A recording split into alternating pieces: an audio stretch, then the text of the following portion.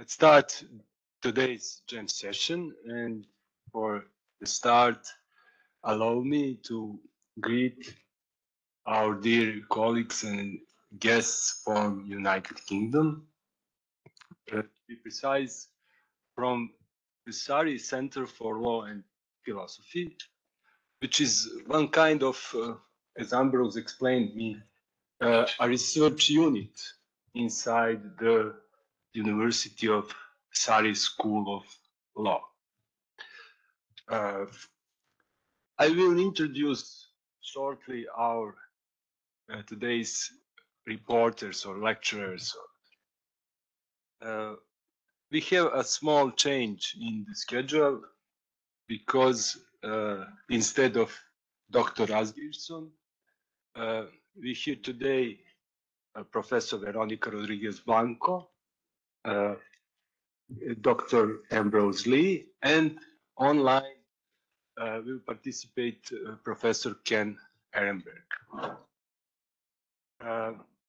Professor Veronica Rodriguez Blanco always was our guest in Belgrade.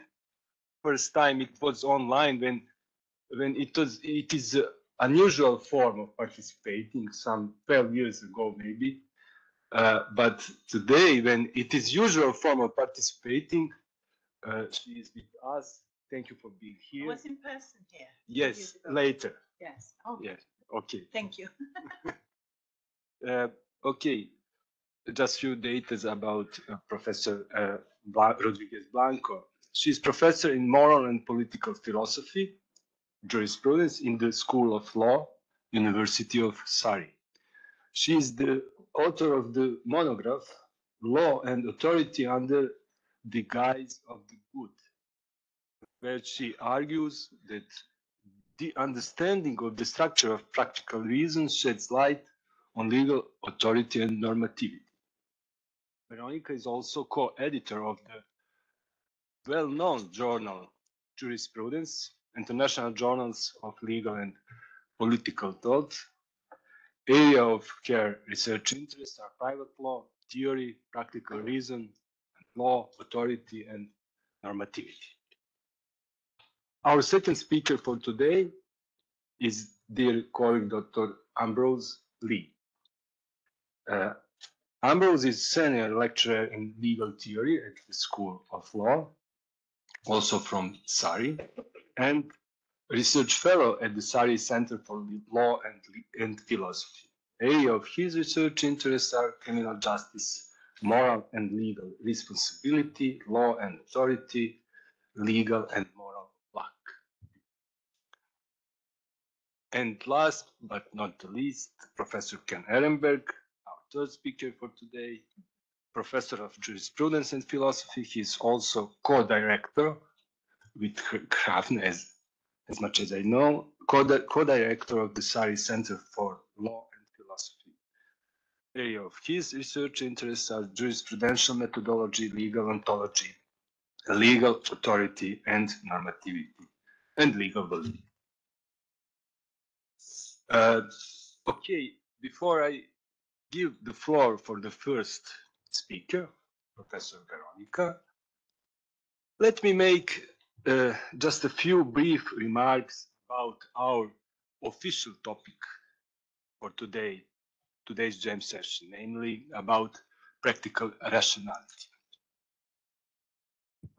One of my permanent impressions about practicing lawyers was always that a good number of them look like our ancestors who, for centuries, shared Ptolemy's theory that the Earth is the center of the universe.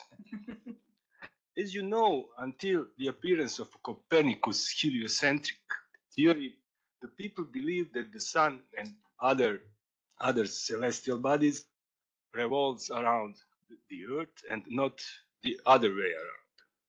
Moreover, they thought it was so obvious that people could not imagine any other theory.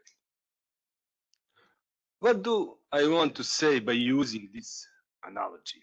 That is, by mentioning Ptolemy's lawyer, if I may have liberty to call them On the one hand, Ptolemy's lawyers are right when they say that the majority of legal events are related to earthly legal content of positive valid law. And that this is what interests ordinary man or woman and has the most significant impact on his or her life. After all, isn't obvious to everyone, just as it is obvious that the sun revolves around the earth, that even oppressive legal systems were effective and in some, although perhaps defective way, legal. However, what Ptolemy's lawyers ignore is, and that is the point of the analogy, that the positive law is not the center of practical life, and that a careful look beyond the boundaries of the positive law brings insights just as important for our understanding and functioning of the law as the discovery of the heliocentric system brought for astronomy. The positive valid law, for sure, is to a certain degree autonomous system of rules and practices, but it is not a completely independent system, and not everything that exists in our practical universe is related to it alone. Actually, I'm sure that the law is not in the center of this kind of universe. There is something out there. If you know about this series, X-Files, something is out there. There is something out there what deserves attention and scrutiny, and even more, what plays and should play an important role in our legal world. What is this out there thing? It is the question which can be answered only by philosophy and philosophy of law. And I guess, maybe wrongly, that in this moment we can hear some of Ptolemy's lawyers who are screaming, "Oh no, camel nose is in our tent." I'm guessing that it would be their reaction because, in my experience at least, there are many practicing lawyers who do not care much about philosophy of law and philosophy in the law, or even have a repulsive view about it. But perhaps the best answer to such objections and worries can be found in one sentence on the website of the center, of your center, from Surrey. Quote, "The center is committed to the idea that the study of law is deepened when grounded in philosophical principles. And I emphasize this, and philosophy is of greater benefit to society when relevant to pressing practical and legal issues." End of quote. Or, as it was shortly said by Kant, there is nothing more practical than a good theory, or I would add in this context a good theory of practical rationality. As an illustration of this practical purpose of theory of practical rationality, I'm going to mention just two among many, many other issues in the legal world which can profit from ideas about practical rationality. And both are very practical.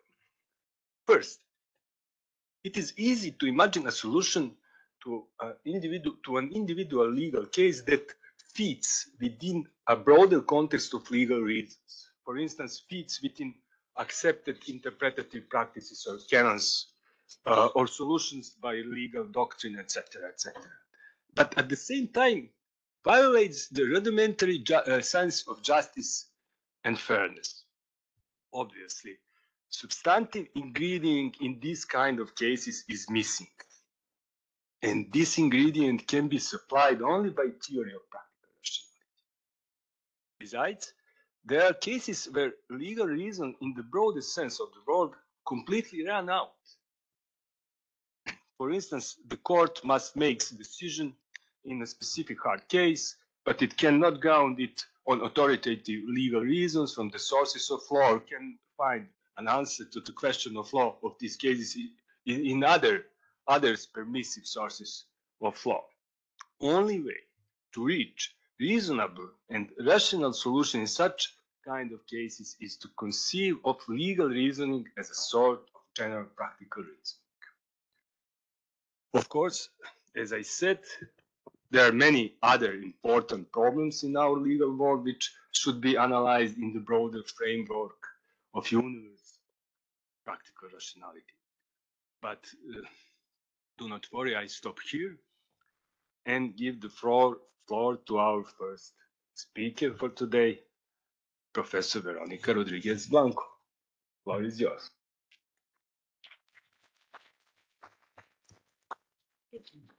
Thank you very much. It is a real pleasure for me to be here. I feel like with friends and home.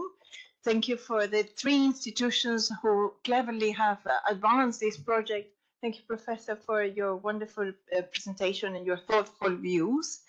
So today, you are within the so-called section of the project that is called Law and Practical Reason. So I'm going to give us some flavor of what I think practical reason is and the complexity of the different fields and thinking that you can develop from what is called practical reason. So I guess all of you have read at some point Hart's The Concept of Law. Could you raise your hand if you have read it? Yes, and study. Beautiful, wonderful. Yes, so that's a very good place to start. So we know that in a way, actually, Hart advanced the view that law has to do something with social practice. Essentially, is a practice, and he develops what is called the internal point of view. Now, as we know, practices, there are different kinds of practices: religious practices, legal practices, social practices, sport practices. But practices have something within them. They are constituted by so-called actions. So now the question is what an action is. And this is going to be very important for the law because it will bring some reflection in the most interesting fields, I think, about the law. It brings reflections on what is called the authority of law, the rule of law, the so-called international law, and the transnational order. So what is an action? And this is what I'm going to try to answer today. Because to say that the law is constituted by social practices doesn't seem sufficient to really understand what is going on in the courts and what the judges are doing. And what is the nature of the authority of law. That's the argument. So let me start saying that there are two views of what an action is. So the paradigmatic concept of an action is so-called intentional action. So there is the contemporary view of what an intentional action is. And according to the contemporary view, we are organized, an action is organized into two main components: a cognitive component and the movement of your body. And within the cognitive component, you have a pair that is so-called the desire-belief pair.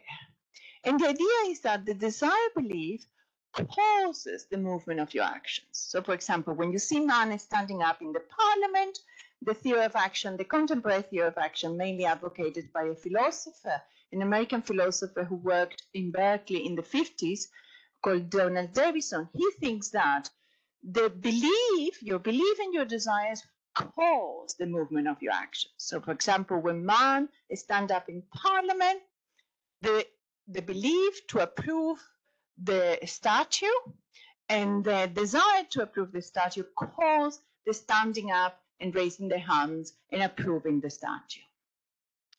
So within this view, if the pair, belief and desire, causes the movement of our actions, then somehow action is inserted into the natural world. However, we cannot say that there are psychophysical laws that explain the regularity. There is an anomalous monism between desires and beliefs and what causes the movement of our actions. Within this contemporary view, we could actually attribute to others mental states. So we could say, I know Miodrag is going to take up the coffee because he has the belief and the desire.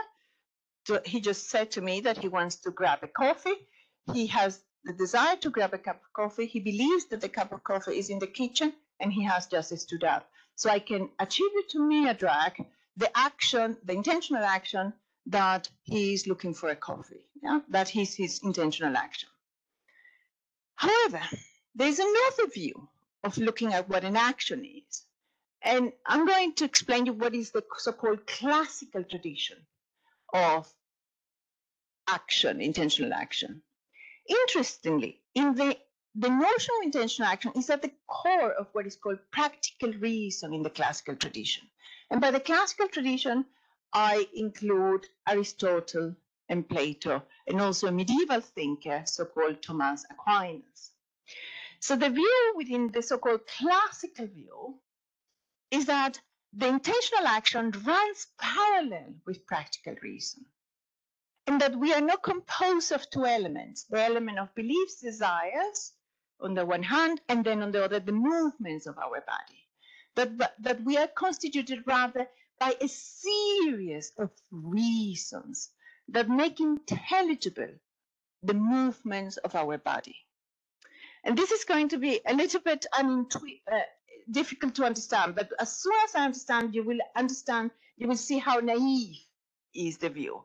It's not a theoretical view, but it's very naive in the way is that how you make sense of the world. So the idea is that you always aim or desire an end, something that is presented to you as if were good, not necessarily objectively good, but it presented to you as worth to do it, valuable, makes sense to do it, I should do it, all these things. So this end determines how you are going to achieve this end. So in a way, there are a series of means connected to the end. And this series of means are the reasons why you're going to pursue that end. So let us go back to the simple example. I will start with a simple example and we'll build up on that. So the simple example is we knew Miodrag had just mentioned to me that he wants to have a cup of coffee, right? But underlying this so-called modern conception, they argue, there is something more in this structure. Oh, he thinks that he needs to have coffee because he thinks it will give him energy, yeah, for the day. So then this end that is presented to him as good, is good to have energy during the day, then explains, or it makes intelligible, it's kind of a backwards view, why he's actually standing up, moving his legs towards the door, stepping up the stairs, taking up the kettle, warming up the kettle, pouring the hot water into the cup of coffee and making his coffee and drinking the coffee. So actually the end is the first thing that he understood. Oh, I need to make a cup of coffee now, so that will give me energy during the day. And then he understands that actually he has to stand up. He has to go upstairs. He has to go to the kitchen, has to warm the water, has to put the water into a coffee. So all these series of movements are reasons why he's doing what we are doing. So a famous philosopher of the 1950s wrote a beautiful book that is called Intention. Lisbon and Belgrade wrote a called Intention. And that is a kind of a more modern approach to what I'm explaining. And she thinks that there is an heuristic or a methodology to understand the structure of intentional action parallel to practical reason is when we answer the question, why? So for each action of Miodrag, he was able to answer the question, why? So Miodrag, imagine that I asked Miodrag, why did you stood up? Oh, you know, to reach the door. Why did you reach the door? To get to the kitchen. Why did you get to the kitchen? To boil some water. Why are you boiling some water? To make coffee. Why? Don't you see? I need coffee. I need coffee so it will give me energy during the day. So she argues that underlying this structure that seems in the contemporary views too simple, too causalistic, there's a whole structure of meaning that is given by then from the point of view of the agent. So one feature of this account is that this account is from the first person perspective, or the deliberator. It doesn't mean it's subjective, because at the end, Miodrag, to make a successful coffee, he has to rely on practices, right? So that's why practices become so important, because everything we do is that we have learned it in a certain way. Even what is valuable, what is presented as good to the first person perspective. Of course, in a way, the distinction, the contemporary distinction between the so-called third person point of view or objective point of view and subjective point of view or first person perspective vanishes when I'm talking about practices, because it is how is presented true from the first person perspective, who knows that the coffee is actually something worth to do during the morning, but it has something to do, something that we do together. So let me go to a much more complex project. Let us suppose that there is a transnational rule of law. Some people, I think Ferrajoli is talking about the constitution of the earth, right? Yes. So let us suppose we are in a project of creating the constitution of the earth, right? That we need to solve all the problems, this so-called wild capitalism, extreme poverty, inequalities, climate crisis. We have to create, Ferrajoli argues, principles to live, right? But we're not going to create them, the argument is, from top down, but from practices. And then from practices, from the point of view of us who think something has an end and is valuable and makes sense. So the research that says law and practical reason says when the judge creates something, the law, in the specific case, when the legislator are creating a statute, when we are creating the constitution of the earth, we're actually engaging in practical reason. So in a way, it's positive law embedded by practical reasoning. So we will say in a way, yes, there is a physical movement. Miodrag went to get coffee. That's an object in the world. But he has produced these in a very specific way. Of course, with the help of the material world, but he has created something. And similarly, human institutions, we argue, and this is the common ground of so-called practical reason, parallel to intentional action, is that we create things because they have meaning and end. And of course, all the complications about objective goods, how we reach the common good, how actually, what is the role of the positive law, what happened with positive law that is perverse, and so on.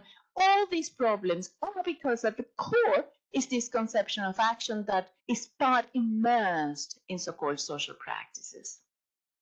And I think that gives you a flavor of the kind of research that I do and so-called natural law lawyers do. But I don't like the word natural law because it you might think, oh, there is something above, you know, a metaphysical world or a God telling us what to do. No, it's something we have. It's a capacity to reason. So it's the trust on the capacity to reason to build the best possible constitution of the earth, to build the best possible rule of law in a transnational order. So, for example, I have a paper saying that there are two views on the rule of law. So let me show you how this works in practice. Obviously, you can read Miodrag's book, which is International Law in Action in Practical Reason. But also, let me give you another example. So the rule of law there are two conceptions of the rule of law. One is the so-called thin conception of the rule of law. The other is the thick conception of the rule of law. In the former, we said that the law ought to be general, ought to be clear, cannot be retroactive, blah, blah, blah, blah. So the so-called 7 requirements advanced by Fuller in the Morality of Law, correctly. So the argument is that they seem like, you know, very minimal conditions for the good law, general law, clear law, non-retroactive law, and so on and so on. So these are the minimal conditions of law. However, some people have argued that there is a thick conception of the law, that you need to include conceptions of justice. And some people argue that that's what Fuller was trying to do, from the so-called minimal duty towards an aspiration. And the aspiration is the point of justice and human rights, and that's part of the rule of law. What about this proposal? It's just a proposal. I'm not sure about this. What about is actually, if it's all about values, so therefore, we need to decide on clear values within the practice. So clarity is not about clarity of propositions. It's not about clarity of the law, but the clarity of the values. What about generality? generality of values. And if that is another way of looking at the so-called thick conception without notions of abstract notions of justice and human rights, probably we have a more manageable conception of the rule of law that can be fulfilled at the transnational order. So this is just a view within practical reason, how practical reason can be used to contemporary views, including rule of law and transnational order. So I think we can open the floor for debate and questions. I can see some people are like, I don't like this. And some are just nodding. So yes, love to take questions. Okay. Don't think I have clarity on this. It looks like I have a clarity on this, but I'm still doubtful. I'm still learning, believe me. I think Hrafn has something. Hrafn. He will. Just everyone feel free to chip in. Feel free to comments, to questions. Just use your mics because we are recording and for the people online too. Thanks for that. Can you hear me or online people? Okay, good. So I'm wondering. I'm very sympathetic about something missing from, especially the very minimal version of the delete desire thing, and particularly in explaining some aspects of how we engage with law. But I wonder whether, I think other things aside, probably they can run in parallel. So we can use belief desire theory to explain some things, but other things can be explained except with reference to a more ethical conception of practical reasoning and agency. But I wonder whether, so I can, if we think about how we engage with the law as individual reasoners, the thicker aspect, I think, is quite easy to understand. I wonder when we get to the larger, especially the transnational, the global, and also just heterogeneous individual nations and states, but in particular in the international sphere, where there's a lot of strategy and sort of involved in conflict, and conflicting interests, whether the absence of a common good, or at least the low achievability of a common vision of good, which is what you are, irrespective of there being a common good, there has to be a sort of a common sense or a sense of a common good. And in those cases, it seems that maybe, to me, I wonder whether you might call it cynical, you might call it realist, whether stuff coming from the belief desire side, like decision theory, game theory, that relies on, beliefs about the likely, like if I do this, what's going to happen and how good or bad is it? And then you do all sorts of calculations. Then that's how you pick your strategy, rather than try to see what looks as a worthwhile goal for us together. And hopefully some mix of that, is the right way to go. But I'm guessing lots of policymakers and negotiators and mediators are focused more on just the nitty-gritty belief desire. Like if we do this, what's going to happen? How good or bad? Like they're not maybe like the stuff about the what's worthwhile sort of to achieve as a common good or something like that, or desirable state of affairs for all of us. Maybe be running in parallel, but not be what's driving the decision process about what to do. So that's my very quick knee-jerk gut reaction to this, at least at that level. So it's not that I'm not sympathetic to the thicker version, but I wonder whether in certain scenarios it's not maybe what practical rationality should be about. This is rhetorical, right? I'm hoping it's the other way, but I wonder what you think about the prospects of the thicker version in those contexts. Yeah, thank you very much. It's a very provocative, and there's a lot there. So on the first question, so when we explain the structure of practical reason, the argument is that it is a naive view. So it's not, there's no intellectual point of view. It's not that you are deliberating whether you ought to have coffee in the morning, right? So it's worthwhile doing it or not. Obviously, I take your point that when you are doing a constitution, you're writing a constitution, it's a much more complex, no? So there is disagreement, there's moral disagreement, or, for example, very pressing and difficult questions from the sanctity of life, which includes abortion and euthanasia and so on. So I take up the point of moral disagreement. So let me first go to the point of the structure, right? So in my book, The Authority of Law, I argue that actually the theoretical account, the desire belief pair as causing our bodily movement as an explanation is theoretical in the sense that relies on the naive conception. So the naive conception, the structure of practical reason in terms of end is a primary. So we do it naturally.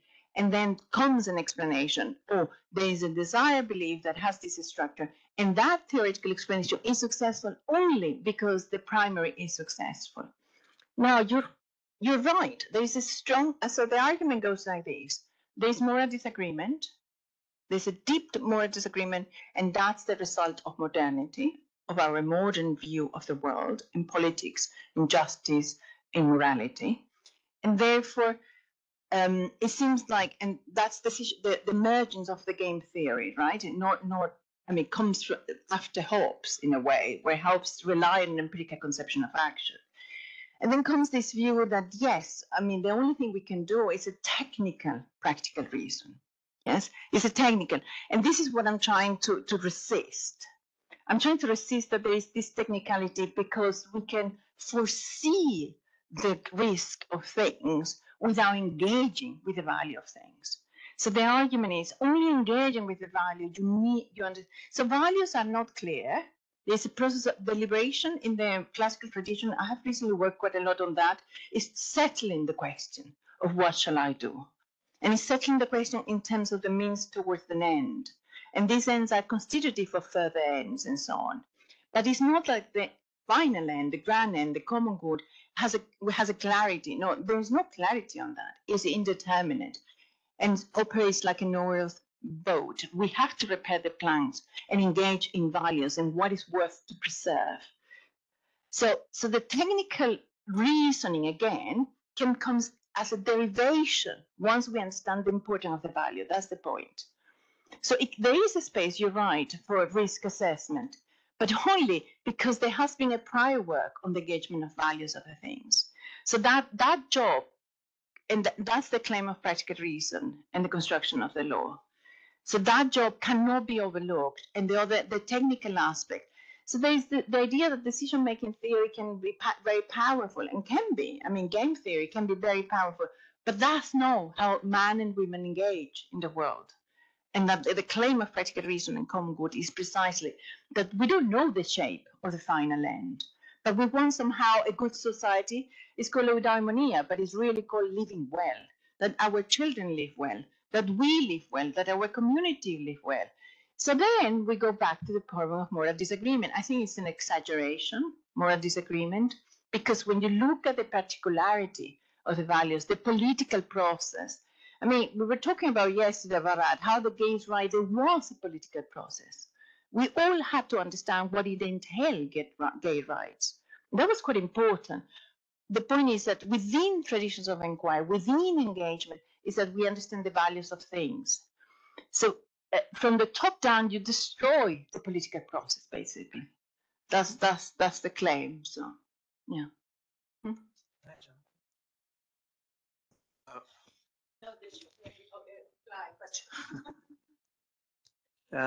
Yeah, first of all, I'm so glad to have you here, Veronica. Also, the other members of the crew as well. My question, since you mentioned just moving at the transnational level, I would like to know how the conception that you are fostering can be somehow potentially problematized if we are not dealing with humans or physical persons, but with the legal entities. How the conception of intentionality is further complicated in the situation that you have basically a chain of representation, meaning by the end of the day, it's always one person acting as a representative in the capacity of the representative of the state, and how this then intransposed at the legal level of ascribing certain acts to legal entities, and further on ascribing responsibility, for instance, in that respect. That's the first question. And the second thing, it's also it's noticeable, for instance, that in theorizing international law, there is, as you very well know, there is a strand of thought coming especially from United States in which they are claiming basically that there is no international law, that everything can boil down to international relations, and international relations can be explained as basically fostering what is in the best interest of the states. So it's very often tied to rational choice theory, but then again, in a complex way, to practical rationality. So the whole theory is basically constructed upon the idea that we can dissolve law due to the very specific formulation of what is in the best interest of states. So how can we account for this seeming paradox at the international level? Particularly, I mean, if we take into account our current news and everything what is going on around us. I mean, the war in Ukraine. And if you try to translate into the vocabulary that you were now raising into asking why question, and you can see quite a lot of the attempts actually to explain in terms of exactly providing answers to the why question. Why, for instance, you have enough of that attempts from the Russian side. Why we are in the war? Why we are, and you always kind of have an extra value that is attached to this explanation. But obviously, the explanations are not sufficient as justification, especially if we take them as legal reasons for action. This is very difficult, and that's part of the project, isn't it? So, do you know the work of Ekins on legislative intent, in which this is important questions, how collective intentionality will work, but you can't do it as a collective mind in a metaphysical sense. Can you do it as a common end? And if this is a common end that is objective, how all the parties, including states and representatives, engage with that common end? And that is a very difficult question. And I've never seen actually a collective theory, a group agency that is there's a work of Paul Studer, who wrote on Morgan, the Nazi judge. And she's doing it as she calls a constitutive, kind of a Kantian view, that we need to constitute by the goods. And this good that the Russian state is proposing, supposed to constitute there as a state and the identity. And that is a very doubtful, that's something that test that cannot be passed. So there are many ways of thinking, and this is a very profound and new ways of thinking about exactly practice in international law. And when I refer about a transnational order, I did a paper on the European international European contract law, in which I show the solution reached by a German court and a solution on undue influence in contract. They are exactly the same. So how unity on conceptions of values are actually about the rule of law as well. So in both, where obedience to the rule of law present cases, and actually different interpretations. The German Verfahren was on the concept of dignity, and this undue influence was on procedural justice. But then procedural justice and substantive justice can come together. This is a very important question, and very difficult, but this is part of the agenda, and hope we can work together on this. This is one of the questions. I work a little bit with Paul Studer, and it is a struggle to find. But it could be something really important in policy construction. Yeah. Mm-hmm. How did we reach so quickly to the international law? favorite team for my course. Okay. Any more questions or Savo is Wally? Just a follow-up on this. If I understood correctly, the main goal is to achieve the generality or clarity of values. And I was wondering, does it imply some sort of objectivity in that sense? Correctly. Yeah. And could that perhaps be achieved through something like what Robert Alexiou or Habermas proposed, the rational discourse, which could be procedurally objective, and meaning that we can find a consensus on the main points? Is it something implied in that sense? Thank you so much. Yes, I try to resist the Kantian solution. Yeah. So yes. So this is more about embedded in the practice itself. So embedded in the culture of the respective countries and the way they engage with value.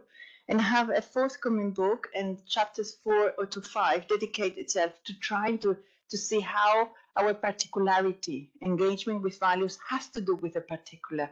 And then these particulars can come together and we really realize actually we just aim at the same thing. And there's a paper of mine precisely that, how we inhabit this objective good, and it has to be bottom up, cannot be in the Kantian way, because that's, I mean, the critique of abstraction. And then actually practical rationality or any theory of practical rationality can do as a good job as a Habermas. Yeah. I think it's too detached from actually ends, because ends are here, constituted in here, in this place, which is the end of knowledge, the end of friendship, the end of community. And we experience it. It's not something abstract. It's actually very concrete. Mm-hmm.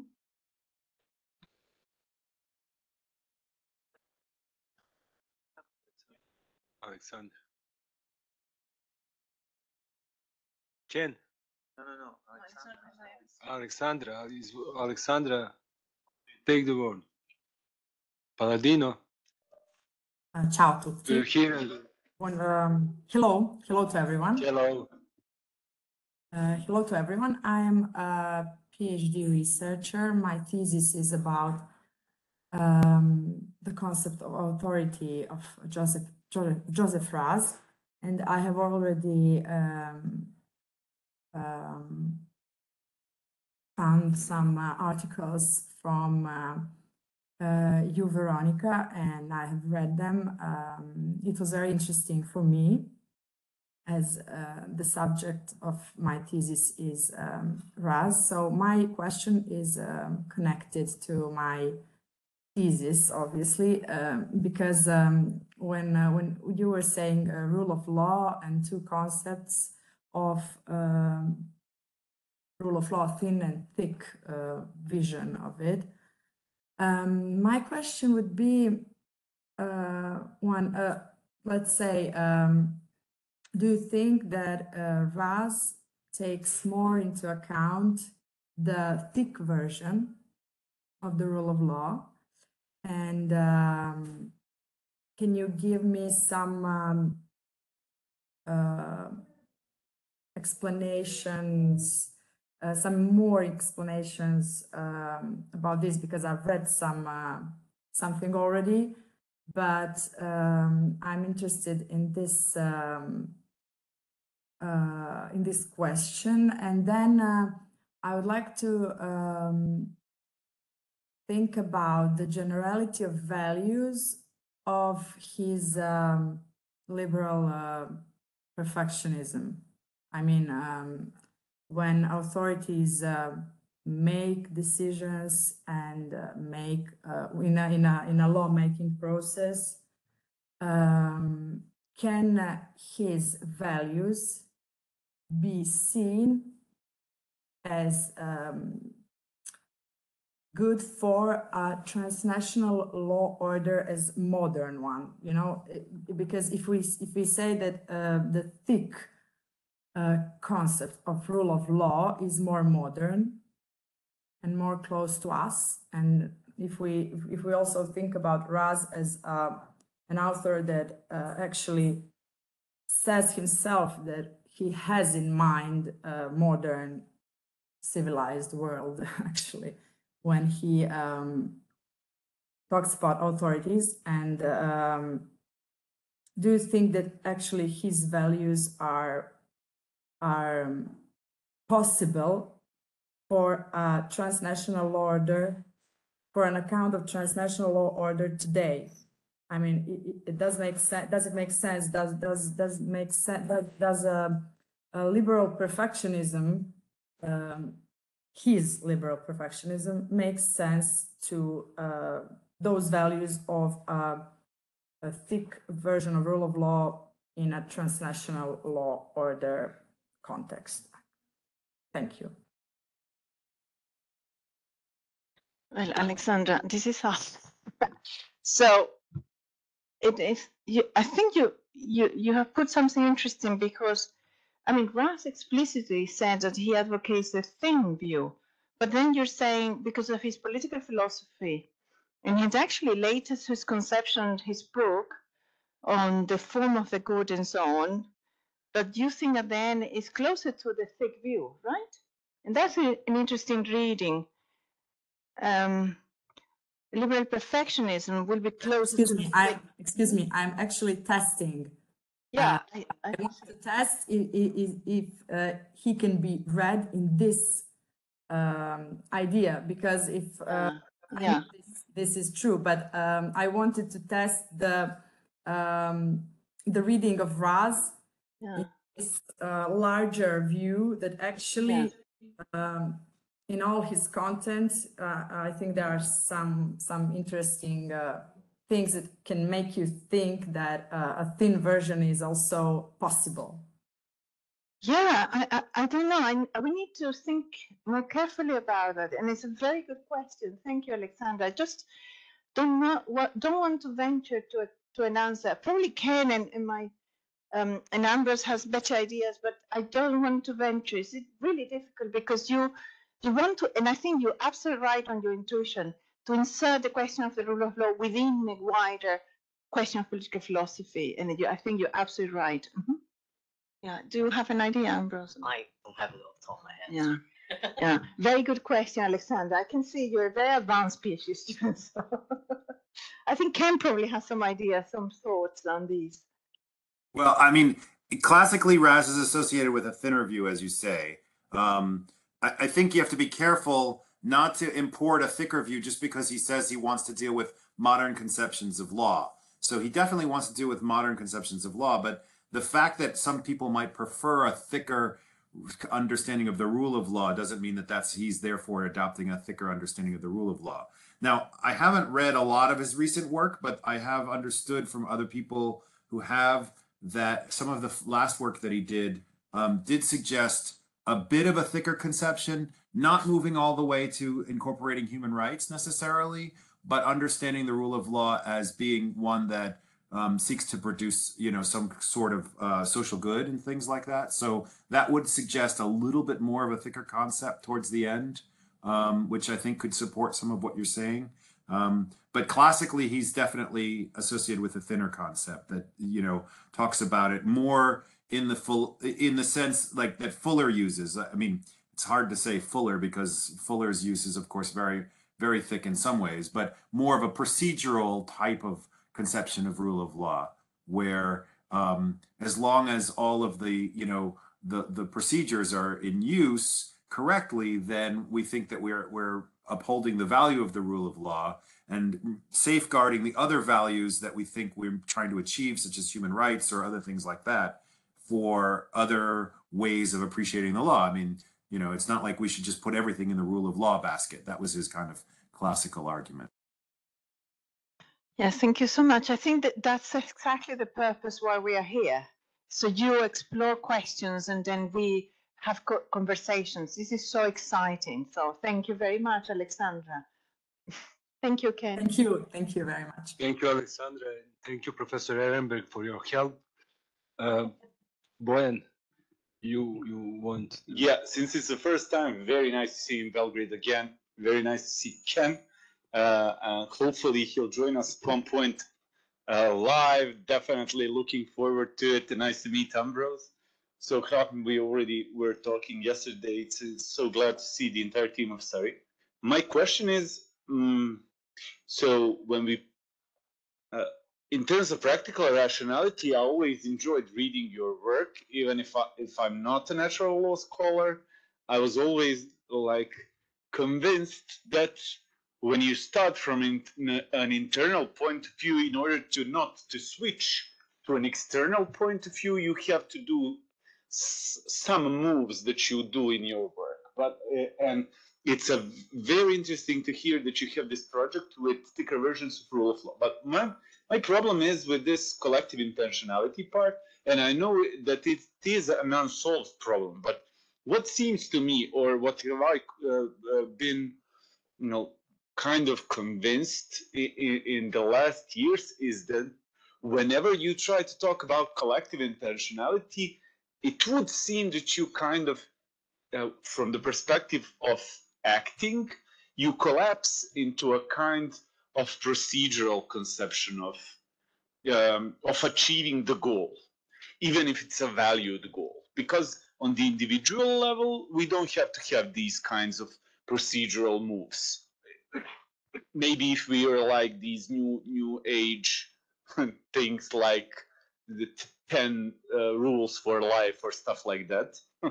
But on the level of the individual, you can go on achieving the good that you're set to achieve without having these procedural requirements. But on a collective level, for example, when you take states into account, like Dragan, you were mentioning, it would seem that any value that you postulate as a result of a consensus, or as a result of a shared communicate, or as a result of dialogical, even if we have it, still in our acting, even if we have something like that study, we would have to have like this kind of technical, procedural, or mean sense rationality in order to achieve any kind of goal like this. Otherwise, no collective action would be possible. So that's basically my question. What do you think about it? If I could put it simply, doesn't it then a thick conception of rule of law, let's say, collapse into a thin conception, basically, of rule of law, because you would need this? Yeah, but what about precisely the failure? The contemporary failure is because of these technical procedures, right? So I'm not negating that there are different levels, but there has to be the level of engagement with the value, respective value by the community that is pretended to be ruled by the rule of law. So in a way, I mean, in this book I'm writing on negligence, I'm saying that the judges propose a description of the respective values, inviting the citizen to occupy a proleptic point of view. This means, oh, there's something, my safety, my physical integrity, I ought to use the seatbelt. There's something of the safety of children, for example, that when they cross the street and so on. Isn't judges continuously, the law continuously engaging with the way we value things in the form, a specific form? So we don't value life in abstract. We value my life as I live it in this particular, in my physical integrity, in this particular context, X and Y. And of course, there could be policies which are technical, informed by science. For example, we know that if you drive at 20 kilometers per hour, most likely you will not kill the child so that's precisely the particularity. So you're giving flesh but in the technical scientific expert view, in a way, depends on what we value the life of the child. So that's my question. I don't see these are separate. So the man or the woman who is engaged into this value has to achieve it and see that they has to incorporate scientific expert view, but it's incorporated into the value somehow. It's embedded into the value. My only it's fantastic that you mentioned the safety thing, because I was telling students about the safety thing and reasons for action, and I used this example that is the example of the seat belts. So and my rendition of it was something like this. So we always knew that it's dangerous to drive without a seat belt. Nobody was carrying a seat belt. Nobody was fastening the seat belt. Then we got fines for the seat belt. Nobody was still fining the seat belt. Everybody's looking. Then we got cars that beeped when you don't fasten a seat belt. we're like, oh, this thing is beeping again, and we fasten the seatbelt. So it's kind of like, and the idea is that it becomes so detached from the value that you're There was a pursuing. possibility of putting a seatbelt with underneath your My father back, and then it's not beeping. My father is still doing. No, my father is still doing it. He buys these things and he puts them inside. Yeah, but he's like, so just these endless conversations with him, like, you're going to kill yourself. I don't care. I'm 65. I don't know anybody. And so it's just, yeah. But the idea is that we are somehow, in this case, for example, that you mentioned, we get so detached from the thing that we value, that it would seem that we then collapse to Hrafn's question that started the conversation. Basically, so now why do we fasten the seatbelts? Like in 90% of the cases, you will get a question because I value human life. It would seem that then we have kind of a disservice conception of authority of us, and then we go again into something that's not, at least from an internal point of view, if we're staying at the internal point of view, connected directly with the value we're trying to protect. So there is an authority protecting this value, and we can be reasoned into it, but eventually we just do the technical things so to stop the alarm from beeping when we don't fasten our seat. So shouldn't be the law aspirational, isn't it? So of course, this space for irrationality. So your example precisely confirms what I'm saying. So you know that it's not right, right? Yeah. Yeah, exactly. So of course, empirically we do it. Yeah, but the law penetrates and has penetrated much of our practical reason in the last, when you consider many things that the new generation do and say. My daughters say things that my generation wouldn't have said because of the law, including law, discrimination law, human rights, things that my parents wouldn't say. And I think the law transforms the citizen towards civic maturity. Yeah, that's part of the challenge, absolutely. But of course, there's a space of irrational. And I come from Latin America. It's not happening in the UK. So I know exactly what you mean. We're all irrational. The Latin Americans are irrational, yeah. Just to continue from the discussion, I used to work in public. Please introduce yourself. Sorry, my name is Alexandra. And what Professor said reminded me of my previous work, because I encountered many people of my age who sadly took drugs, even though they had many discussions about why taking drugs is bad for your health, why is something you should avoid. The only time they listened is when they were fined. The only time they listened is when the public prosecutor tells them in the courtroom and in the public office, you got caught, there is your inscription, you said that it is yours, you have to pay, or the judge will sentence you to a couple of years on probation.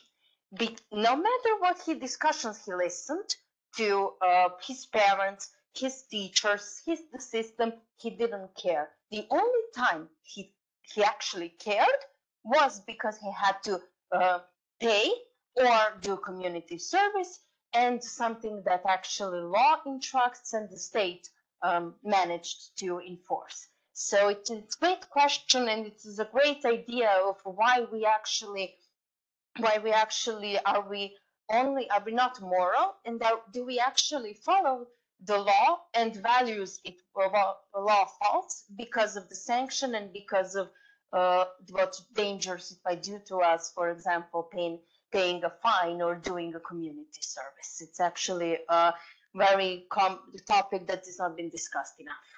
Yes, you're right. I mean, I think this is a very difficult question theoretically, and there's so much to write about it, Alexandra, question.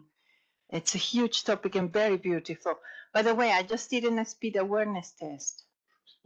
A course, yeah, because that's something new. So it was really, I felt very ashamed actually of myself after that. So it works for some people, yes. And I've really looked carefully now at the. Okay, It is a jam session. It's nice to have such a beautiful conversation, exchanges of ideas, and but we need to stick to our schedule. And because of that, last question by Jelena, our PhD Thanks. student. Thanks. I will try to be brief. Hi. I'm not sure if the mic can reach. Jelena Danilović. I'm also PhD researcher in legal theory and philosophy. Since we are talking about the practical reasoning, I'm also a practical lawyer, so I'm working as a lawyer for 17 years now, 13 as a barrister, 4 now as the director for compliance. So what I'm questioning is maybe more of a practical thing from my perspective, but it's also connected with my thesis because, for example, I'm dealing with the compliance business as a relatively new legal area in business. And actually my thesis when I'm going into this area is a bit contrary to what the colleague said, which is that we are not only abiding by the rules because we are punished, but at least for certain rules, we are also abiding because there is a reason, there is a ratio why we are doing it. What I do have as a practical problem is something that the colleague also mentioned, which is actually how do we measure adherence to the value? How can we assess whether the people are following the rules because they believe that it is an added value or not? So maybe my question, if when we are talking about the law, so now I'm talking really as a practical lawyer. So I'm not talking as a judge, because quite often legal theorists are speaking from the position as if what the judge would do. From my perspective, I'm a practical lawyer for 17 years. I think I'm very good at my job. I've never been on court because there is a law outside of the court, and most of the law is outside of the court. So from my perspective, just to ask you, when we are talking about the practical reasoning as the reason, what is worth, why are we doing some actions? Who is the one who is deciding what is worth? Is it, for example, me who is writing the internal policies, or is it a colleague who has to abide by these policies? And does it matter if his value are different than mine? So I'm writing and I think it's good for the company. He's abiding because he feels that he will be punished, or he thinks that it's good for the company, or does it matter at all what is our personal standpoint towards the value? Because now if you go to website of any bigger company, you will see that every company has its mission, its vision, its values, and everything that the company does is embedded in the values. There is a lot of talk these days about greenwashing, about many people and many companies who are speaking about environmental and giving all kinds of statements, but not actually practicing it. So in essence, who is the one who should be addressing the value? Does it matter if someone else has different values but abides by the law? Does it actually interferes with the structure and the hypothesis that we are abiding by something because we believe in value if we cannot measure the adherence to the value? Yes, certainly I would be against the technical rationality of measuring it. But yeah, you're asking a very important question, which is walking the talk, right? So there are abstract, corporations have abstract mission, visions, and so on. How we walk the talk. Obviously, you have to create the draft of policies in a way that will engage, create a culture, the respective corporate culture. Yeah. And yes, and I'm not a sociologist, but I think that there ought to be an empirical research on that. But the empirical research cannot be only technical, has to actually invite, cultivate certain kinds of, walking the talk of the values of the corporation. Yeah, and there's always going to be a gap, right? Because the construction of policies are aspirational. Yeah, so that's it. I don't think that, but that is a very practical question, and that this can illuminate that, no question, on doing, the more down to earth things. There is a paper actually of a recent philosopher. If you write me an email, yeah, she's talking about the philosophical what is walking the talk. Yeah, what is that? Yeah, yeah. Okay. Thank you, Veronica, for your very nice report, and thank you all for your discussions. And let's continue with our second speaker, Ambrose. Floor is yours. This one, switch on out. Let's not do two. Oh, oh. And also the camera is this. Oh, okay. Yes, can everyone hear me?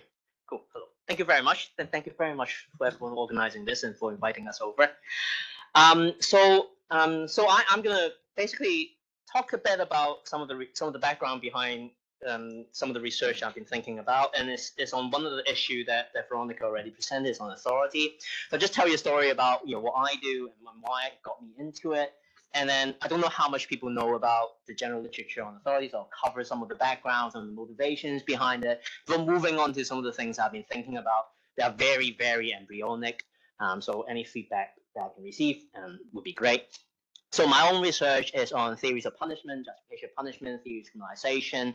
So basically, when, under what conditions is it right, permissible for the state to criminalize a certain action, and as a result of criminalization, justifiable for the state to punish people who don't follow those kind of, who violate those crimes, so to speak. So one of the things that is quite, there's a lot of debates about theories of punishment. I'm not going to bore you with that. If you want to know more, I'm more than happy to talk about it. But one of the consensus among most criminal law theorists is that, if you want to justifiably criminalize something and punish something, then we need to be able to show that it was something that was wrong, that you ought not to do it, that you had, in some sense, an obligation not to do it, that was wrong for you to do it, that you deserve censure to do it, for doing it, and that is therefore, in some sense, justifiable to punish you for doing it. So taking that consensus as a starting point, then one question to ask is, under what conditions is when the law says, hey, do not do this, do not cross the road when it's green, do not drive about, when UK, 70 miles per hour, I don't know what the speed limit here. Yes, is there one? Yeah. There is. There's. Okay, Yeah. that's not really followed. Well, yeah. Which is fine. Well, it might, the law tells you to do 50 in the city, 130 on the motorway. Okay, yes. Kilometers. Okay, well, that's 130 miles per hour. It's really fast. So the law tells you to do many things, right? And it tells you that if you don't follow it, you're going to get punished for it. You might have, if it's severe enough, you might have a criminal record, etc., etc. So the question is to ask, under what conditions, by saying something, the law, it makes it something wrong, that you have an obligation to do so. So that's basically the classical question about authority.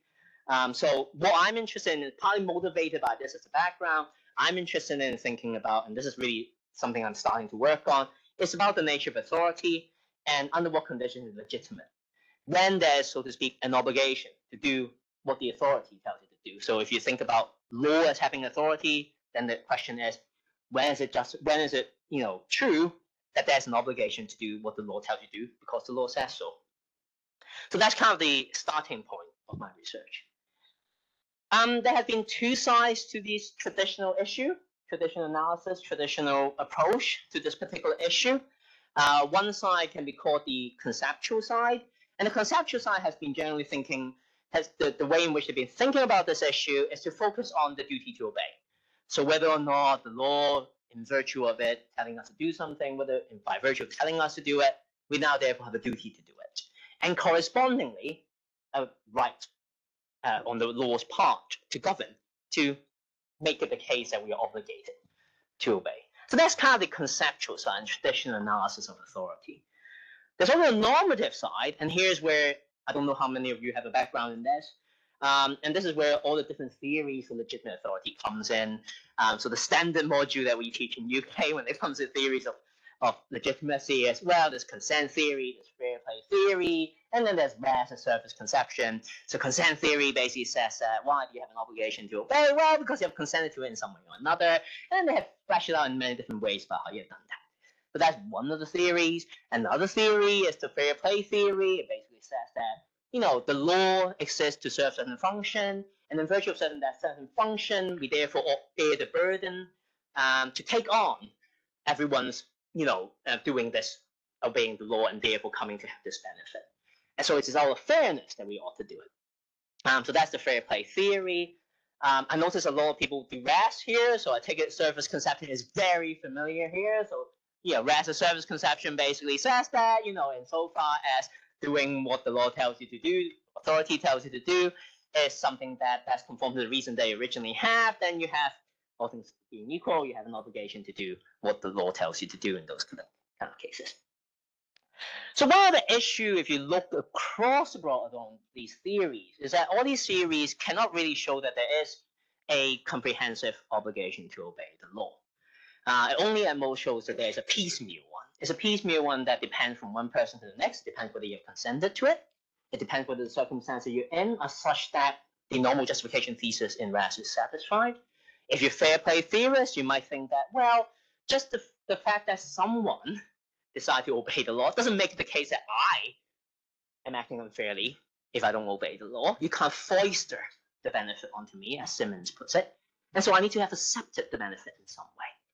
And so all these theories, one of the problems, if you're not an anarchist, then one of the problems you might think here is that all the theory cannot show that there's a comprehensive obligation to obey the law within a certain territorial jurisdiction. There's always some gaps. It's either because some people didn't consent, or they haven't accepted it, the benefit in question, or they don't satisfy the normal justification thesis. So it varies from one person to the next, the obligation to obey. It also varies from one law to the next, depending on the circumstance in question. So that's kind of the traditional, broad, 1 5-minute summary of, I don't know, what, 50 years worth of literature on theories of legitimate authority.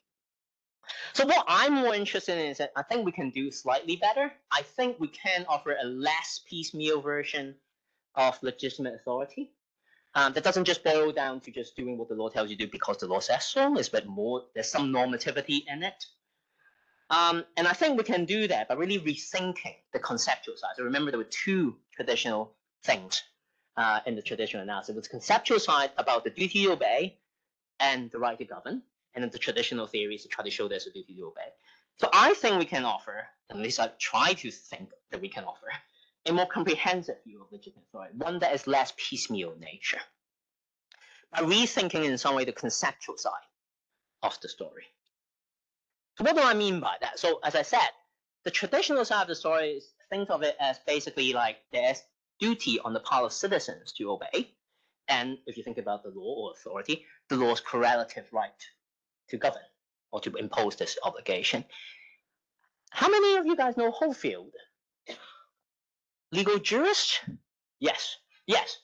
So Holyfield, I love Holyfield because I think he's great. So if no one has read him before, I think one should read him. I always want to teach him in Surrey, but never had the chance yet. So he's a legal theorist. I think he's American. I'm not too sure. Is he American? I think he's American. Yes. Yeah. Sorry. I'm not a historian with ideas. I just remember the name and use it, and I don't remember the genesis of it.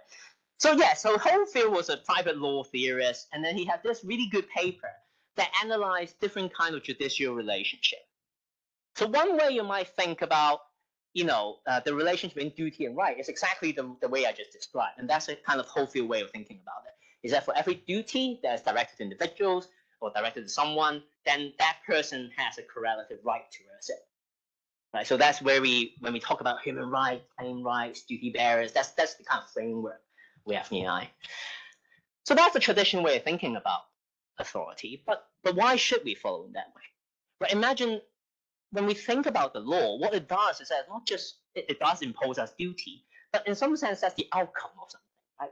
It has a certain normative power. It has this power to change our duties. By saying, hey, you ought not to do this. Hey, you need to stop the red light. Hey, you need to not drive above 130 kilometers per hour. You should not do this. You should not do that. Then by saying it, it changes your normative situation. So if we understand it in this terms, right, then we shouldn't think of the fundamental conceptual way of thinking about it. We shouldn't be thinking of it in terms of duty to obey and the correlative right to rule. Put that to one side. We should think in terms of the normative power to alter people's position, normative position, and also people's liability to having their normative positions modified. So I think that's a different way of thinking about it. So rather than thinking about duty and right, we put that to one side. We focus more on what Holyfield calls the second order normative powers. So the normative power to change the first order normative duties and rights, and also people's liability to be subject to that normative power. And so once we have that conceptual apparatus in place, then I think we can kind of think about justifying authority, legitimate authority, as an instance of justifying the existence of this normative power. We can ask when and under what conditions it is justifiable for an entity like the law, like the state, or whatever authority you might be interested in, and ask why is it justifiable for this entity to have this normative power and for people to have this liability in question. And so that's the kind of approach I was thinking. Because if you can justify broadly the existence of this power, right, then you don't have the gaps anymore. If assuming the exercise of them are also justifiable, then supposedly there won't be any gaps within a certain jurisdiction, so to speak. So that's kind of the broad picture of what I have. So I mean, I haven't really worked on it as something that I've been in back burner for a while.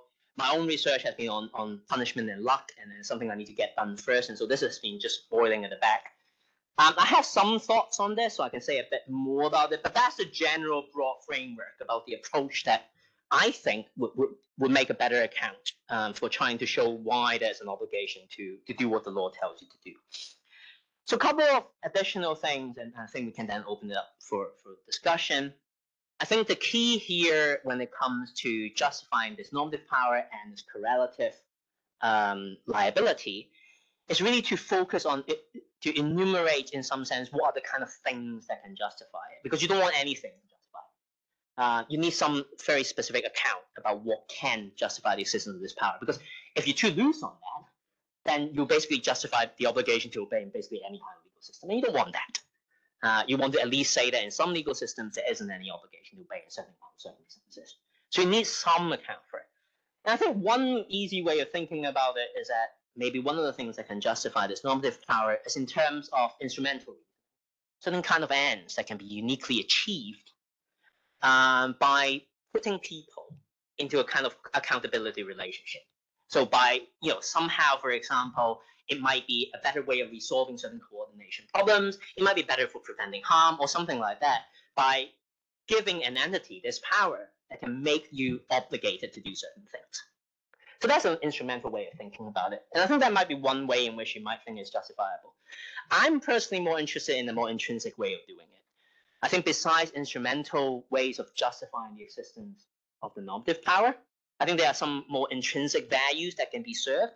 So you might think that within a certain political community, this is totally just out of the top of my head, I haven't really thought through this, but the general idea here might be that if you may think within a certain political community, there's value in an entity being able to put us in a mutual accountability relationship, and this ability to put each other and impose on each other obligations and then hold each other accountable for it in some way. So that's kind of mirroring a bit of a political theory into the justification of authority. And I think that gives you a rather intrinsic value that can be served by justifying authority in those kind of cases. So that's the general thought that I have. Another thought I generally have right now is I envision this to be kind of like a two-stage thing. So as I said, there's first the justifying who, what, which institution has this normative power, and therefore the corresponding liability for those who are subject to that power. But I also think that besides an entity having it, we also need to ask individual exercises of this normative power whether it's justifiable. Does it actually achieve the end it does? Does it achieve in the end as proportionate in the way, etc., etc.? So I think that kind of like a two-way analysis. This account implies a two-level analysis when it comes to authority and legitimate authority. First, we ask at the general level, does this entity, the right kind of entity to have the normative power in question? Are these the right kind of people to be liable to that entity having that normative power over them? Once we answer that question, then we ask individual exercises, individual laws, for example, if we're interested in legal authority. Individual laws, when passed, are they subject to certain kind of constraints that make it justifiable, the specific exercise of the power? So those are some of the general thoughts I have in advancing this. And as I said, it's something that I'm still thinking. I haven't written anything on this yet. So any thoughts, anything? Thank you. Okay, thank you, Ambrose.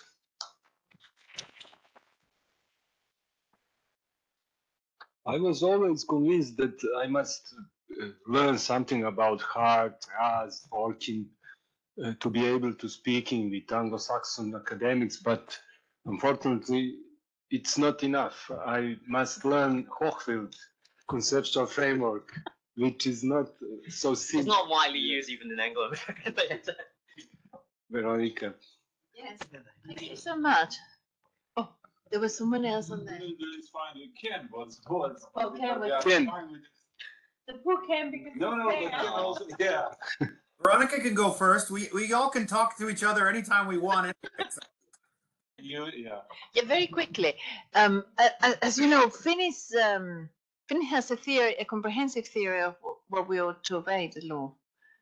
He thinks there is a general duty to obey the law because you cannot take an advantage on the contract law, for example, and then don't obey the traffic law, the law traffic. Oh yeah, the seamless web argument. Exactly. Yeah, I never quite fully get the. Yeah. So I mean, I think the crux with Finnis's argument is that it's not at all clear the seamless web thing carries the normative heavy lifting that it can carry, right? So you know, so you need a substantive account of why there's an obligation to obey the law. You can't just say that, well, if you obey one part, then given the seamless web of the law, you cannot disobey the other part. It needs a bit more. It can't do the normative heavy lifting that you might want it to do. Does it to the good, right? To the basic goods. You cannot participate some basic goods and not the others. Yeah. Yeah, unity and basic good, I think. But maybe you're right. I mean, when you introduce the normative power. Yeah. So I think yeah, in some sense, I mean, the tradition I'm trying to respond to is slightly different from, yeah. So I mean, Finnis's tradition would be something like, you know, what we as a society or the legislator ought to be doing to try to make laws that serve the common good. And given the fact that it serves the common good, it's grounded in reasoning of individuals and all the other stuff. And what he does is then, in some sense, trying to, in light of the common good, trying to come up with the right kind of laws. And because those are grounded in basic goods, they are something of which we already have an obligation to obey. I think, yeah, I need to think more about how this tradition that I've been trying to respond to intersects into that tradition. I think partly it's the point in which the point of departure, the starting point is slightly different there. And especially because there's an intrinsic substantive good in your account. Yes, but slightly different from the basic goods. So my account, insofar the intrinsic one, and so far I want to defend the intrinsic value of mutual accountability. It doesn't have, it can be just the mutual relationship itself is valuable. It doesn't have to be that itself serves some further basic good, so to speak. It can, that's why I'm happy to do that too, but I don't think it has to. Yeah. Professor Ehrenberg.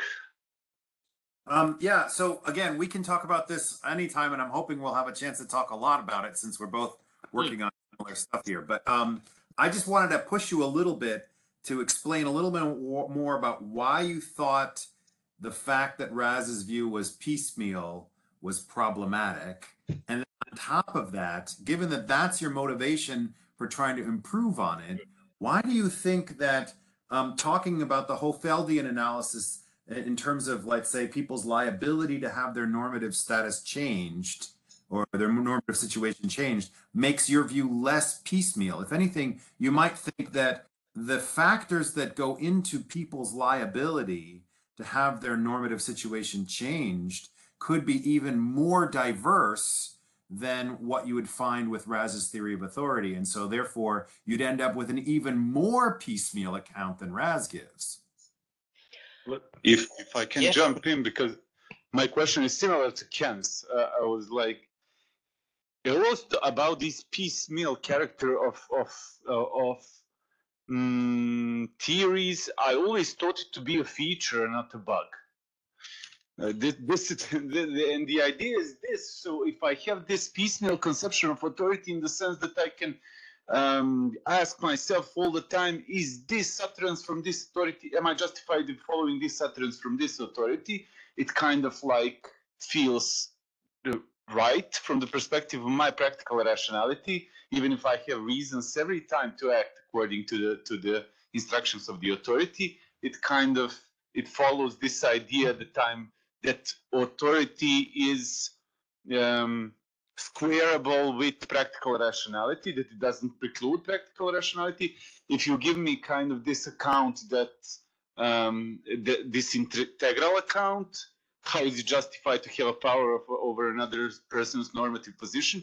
It seems to me that there is not much in ways of my practical deliberation, in the sense I wouldn't be able, or at least kind of, it seems to me difficult to say that, like, I would be under the obligation, or it would be justified for the state of Serbia to issue anything in this case. So I always thought of these things like, in the sense that if it is piecemeal, then my autonomy is preserved. If it's not piecemeal, then my autonomy is somehow negated completely. And that is, I think, also Raz's intention when he formulates his theory of authority, because he formulates it basically against Robert Paul Wolff's conception of anarchism.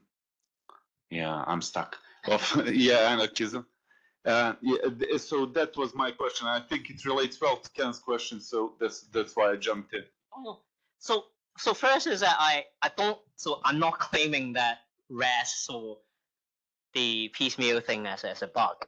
I was claiming it more like, from my point of view, I see that as a bug for certain things. So if the background that I have is that I work in criminal law theory, and one of the big things in criminal law theory is about the justification of what is now referred to as malaprohibited crimes. So crimes that are not, in some sense, mala in se, they are not, in some sense, like inherently immoral, one might put it in that way. So think about regulatory crimes. So many of these are administrative, usually crimes of administration. In UK, some of them are part of the criminal law and can be subject to criminal sanctions and criminal censure. So those are regulatory crimes. Or think about, even for mala in se, there are certain kinds that aren't. So think about, if I may, statutory rape law. So, for example, certain set limits on age, that regardless, as long as the person is below a certain age, they can consent for certain kind of activities, regardless of whether that person is old enough, is actually sufficiently mature enough for it or not. Right? So those kind of crimes are the kind of crimes that I'm really, sometimes puzzles me as a criminal law theorist. Why is it justified to punish people for it? And so part of it turns on trying to show that, in enacting these crimes in justifiable circumstances, it somehow, in some sense, makes it wrong. And therefore makes it justifiable to be something that is criminalized and therefore something to be punished. So I'm not claiming that, in the abstract, that Raz's theory that implies piecemeal obligation to obey the law is a bad thing. I think it's a great thing.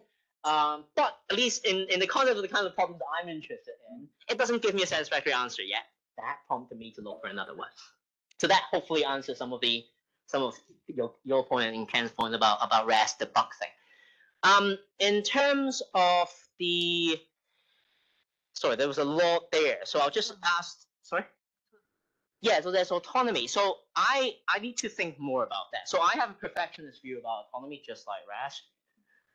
And so I think the issue here is not really autonomy, it's really the fact that if we think about justification from this third objective point of view, which I seem to be alluding to, and that this mismatch between practical reasoning as I understand me trying to figure out what I ought to do versus what is justifiable for the state to do so. And this kind of mismatch is what's it causing the problem there. And I just need to think more about, I tend to think something that is justifiable are in principle things of which that I have reasons to do. Not necessarily obligation, but things of which I can see the justification or something along those lines. So some people might disagree with that. So there are different accounts of internalists versus externalists and in the other stuff. So I think that's one thing that I need to think more about, how to match the understanding of justification that matches onto the practical reasoning point of view. And that might help solve some of the problem. Because if from the practical reason point of view, there are reasons to follow these rules in question in light of it being justifiable, then I think the autonomy issue disappears if you're perfectionist about autonomy. Because then you have reasons to do the thing in question. If you have reasons to do the question, then it's not against your autonomy to do it for the reasons that you have. Yeah. Right? Yeah, maybe something along the lines of Yeah. Veronica Blanco. Yeah. Under the guise of good. Yeah, something like that. So it could be that it does already somewhere in the literature. I think if you follow this line of reasoning, Yeah. you would have to be convinced. It would seem to me that the authority is acting in order to promote the good of an individual, for example, yourself, or something like that. Do you think so? I don't think, not that sense of good. No. Okay. Yeah, not that sense. I don't think it has to be justifiable in the sense that it's as good as I see it, however that amounts to. I do think that things are justifiable to the extent that had I been in a better epistemic position, I might know about it. I think that's, yeah. I don't know whether Veronica would agree with that. Yeah, I don't think she would agree with that. So I am internalist in some sense, but I'm not purely externalist when it comes to practical reasoning. I think I have some conditions about internal, but not full-fledged internalism in the way that Veronica goes for. We'll have the chance probably. Yeah, we should talk more about that. Sorry, I think I haven't answered your question yet, Ken, have I? I mean, you said you don't think it's, you're saying you don't think it's a conceptual bug, but you still think it's in a way, you're still saying it's a bug because it's not explaining your, the piecemeal account can't really explain what you think you're seeing with mala and se, with mala prohibited crimes, and it leaves some kind of tension there. So it's still a bug with respect to mala prohibita, and therefore it needs to be resolved. And you think the way to resolve it is to turn down the level of piecemeal. But again, I'm not sure that your solution. I guess the other part of the question was, how does your solution actually dial down the piecemealness? Yeah. So, sorry. Should I answer that or should I? Yeah. Last question, please, for this turn. Yes, Julieta. Well, thank you very much for. Sorry.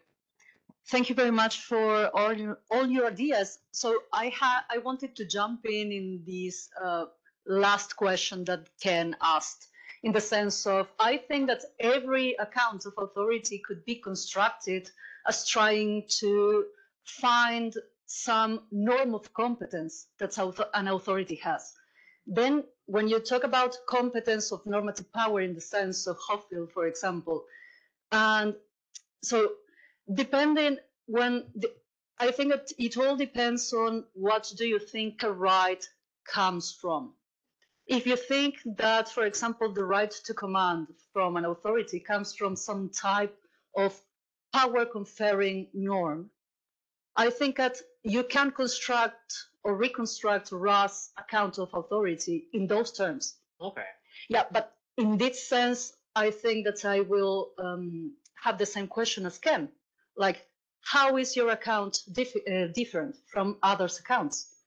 If it's basically, so if you're basically saying we have to try to understand it in terms of power, of normative power, but I think that every discourse of authority can be reconstructed as such.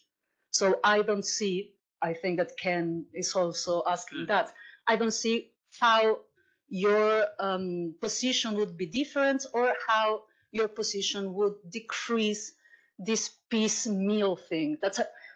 I agree with you that Ras is piecemeal and this is a problem. But I don't. Yeah, I don't think I it's a agree problem. with you. People can. Yeah, no. No, I have to premise. I agree with you in this, but I don't think that approaching it from the angle of having a power conferring question would decrease it, because it's the same. Okay. I can go further, but yeah.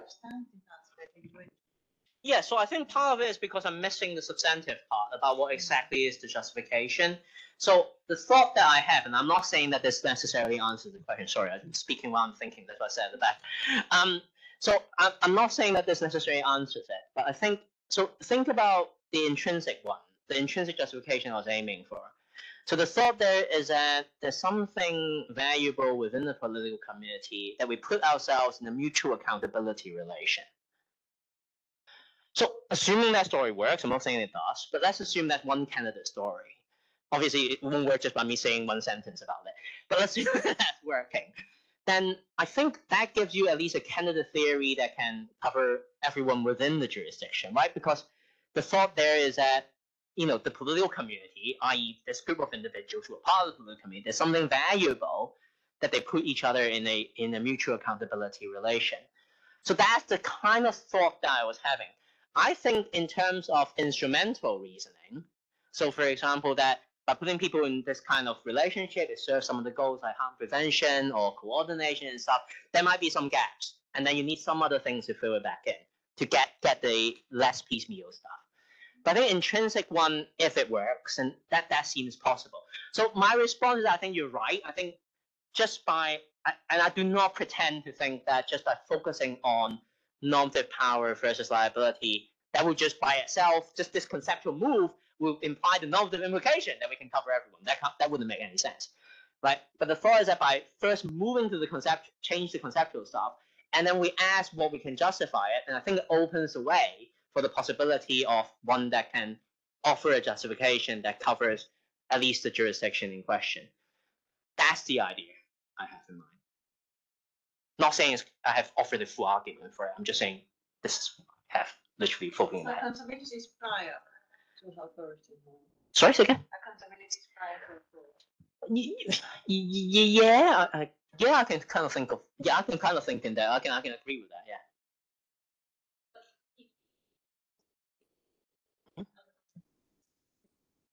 Yeah, he said she's an expert.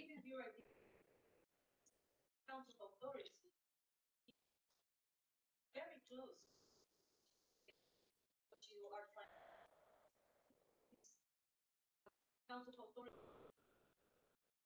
Mm-hmm. So it tries to establish a way relationship, not about authority and the person and the individual. Three-way relation between authority and individual. Mm. So in different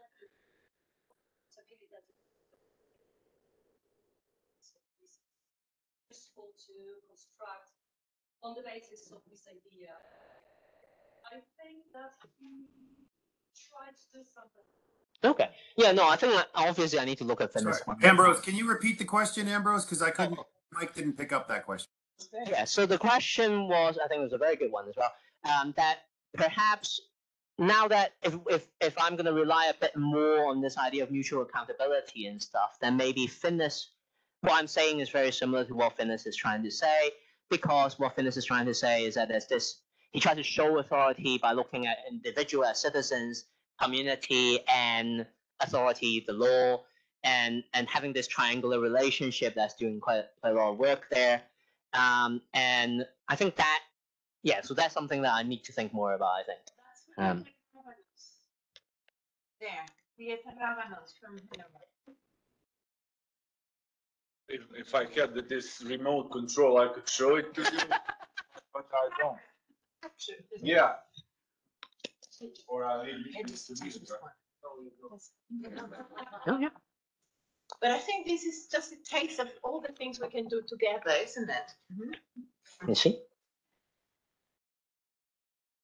It's like a Hollywood movie. It's fantastic. Okay. Pinnacle of technology. Let's finish this soon. Thank you, Ambrose. Thank you.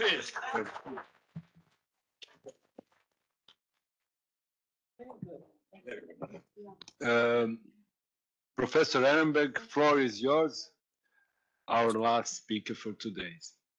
Great. Thanks so much for having me. It's a real pleasure to be here. Well, I'm at home, so of course it's a pleasure to be home, but I wish I was there with you, actually. I was hoping to be able to make it. I just couldn't make everything work with the visas and everything because we just got our visa situation sorted out. Actually, since you have the remote, if it's not too hard, could you point the camera back at the audience while I'm speaking just so I can see if any of them are falling asleep or anything like that? And then I can use my my old torts professor's trick is I shout louder when people start to fall asleep. So, you know, that way I'll make sure that they're not falling asleep. So anyway, I'm also very interested in authority. But some of my work before was about the relationship between the kind of thing that law is, what its nature is, and how it gives people reasons for action. And so the relationship between those two things as a way of trying to solve some age-old problems about where law's reason-givingness comes from. That obviously is very closely related to authority because it only really successfully gives reasons for action when it's authoritative. And so all the questions about when is it authoritative becomes important as well. But I was hoping maybe I would start just by giving you an idea of just giving you a flavor of some of my ideas about how it solves some of those problems. Where does law get this reason givingness from, and how does it get going with that?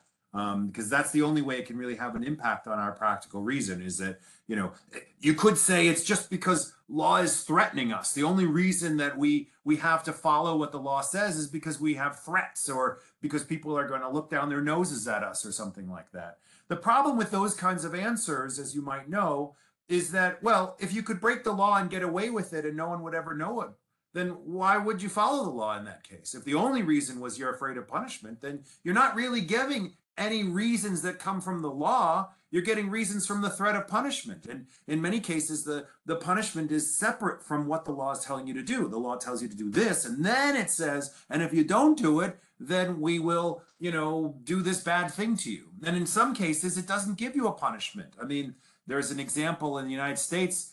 We have something called flag law, which is about how to treat the United States flag. And there's no punishments associated with that whatsoever. If you don't follow it, nothing happens to you. It's protected speech. And yet there's still instructions in the law about how to treat the flag. So the problem comes from this age-old problem, which we attribute to David Hume, although I think it goes back earlier. It's sometimes called Hume's guillotine. This is the problem of how do we get from merely descriptive statements about what is the case, what are the facts, to what we ought to do about it. Hume said, there's no way to do this. The only thing you can do is if you have, it's not that, you know, oughts can't be true or false, that when you say you ought to pay your taxes or something like that, maybe that's still capable of being true or false. It's just that you can't get an argument from the parliament passed a law, or the people in parliament did something, and then, you know, they said they said yes, and then it was, you know, it was adopted or whatever, and it says you have to pay taxes by April 15th or whenever you have to pay your taxes.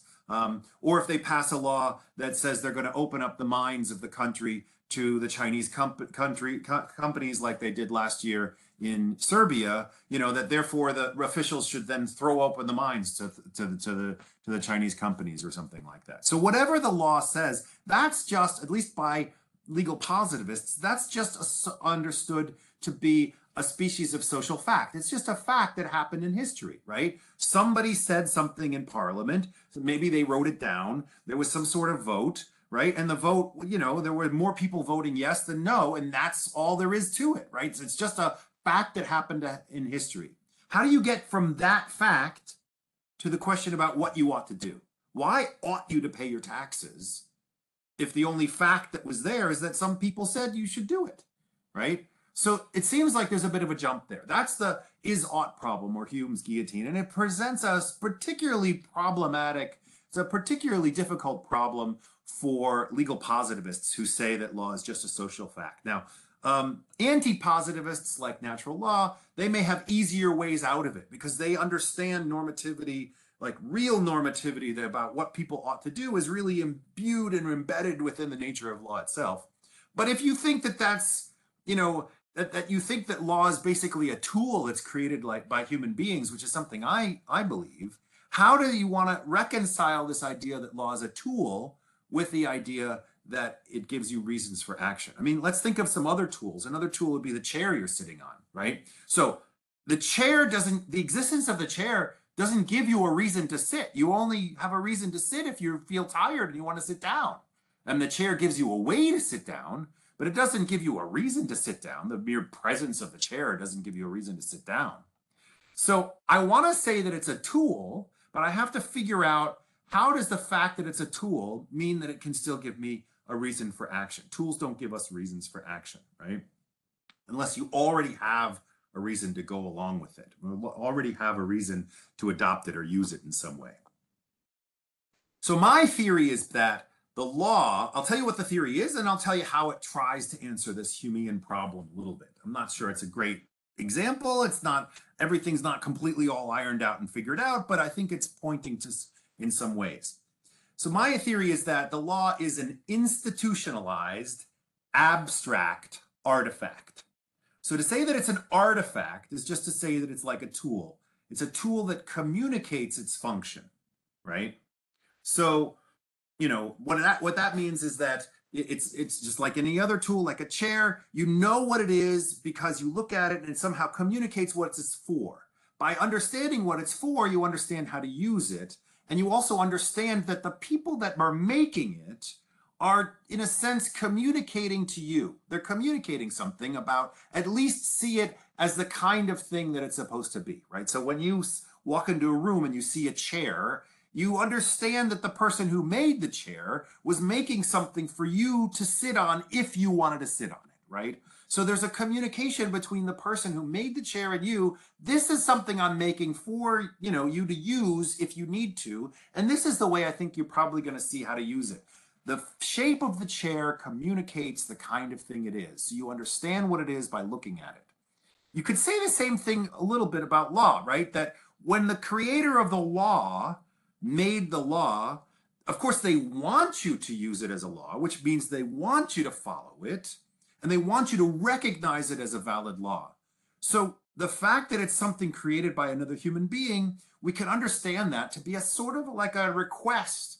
So if your friend says, hey, would you like to meet me for coffee after the lecture or whatever, right? You're going to say, you know, let's say your friend says, I'd like to meet you for coffee after the lecture. I have something really important to tell you, right? Or maybe it's not even that, you know, just an acquaintance. There's a request going on. You get your reason to behave as the friend requests you to from the fact that the friend is desiring you to do that, right? You get the communication of the friend's desire to meet up with you, and that becomes your reason. So whatever is made in that communication, something about that communication and the fact that you understand the desire behind it gives you a reason to satisfy that friend's desire, right? So there's something similar is going on with the law, that the legislature is or the legislators are communicating their desire that you act in a certain way. And that may give you some sorts of reasons already,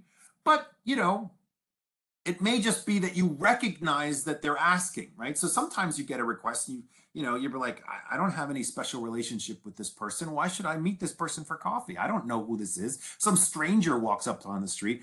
Now, you probably have some reason to meet them for coffee if they ask you, but at the same time, you might be like, well, wait a minute, I don't have a very good reason to meet you for coffee if I don't know who you are. So at the very least, what we're seeing here is when they make, if they're making a tool, like the artifact is this tool that communicates its function, then we would say that they're at least asking you, please see what we're doing as a member of the kind of thing it is that is creating a kind of law. And so there's a separate question about whether you still have enough of a reason to go along with it. When I say that it's an institutionalized abstract artifact, to say it's abstract just means it's not material. I don't think laws have to be written down. They could all be in someone's head, right? I mean, they probably have to be communicated to count as a law. But we can imagine that all the laws of a certain year, all the laws were erased, or the book was lost, or the book was destroyed. Doesn't mean the law ceases to exist. So that's why it's abstract. To say that it's institutionalized, an institution is a framework, a social framework for creating statuses and assigning statuses. And these statuses are to try to accomplish goals by creating these artificial normative systems. So let me explain what that means a little bit, and then it's a little kind of discombobulated, but you'll see how it all ties together with the problem that Hume gave us, right?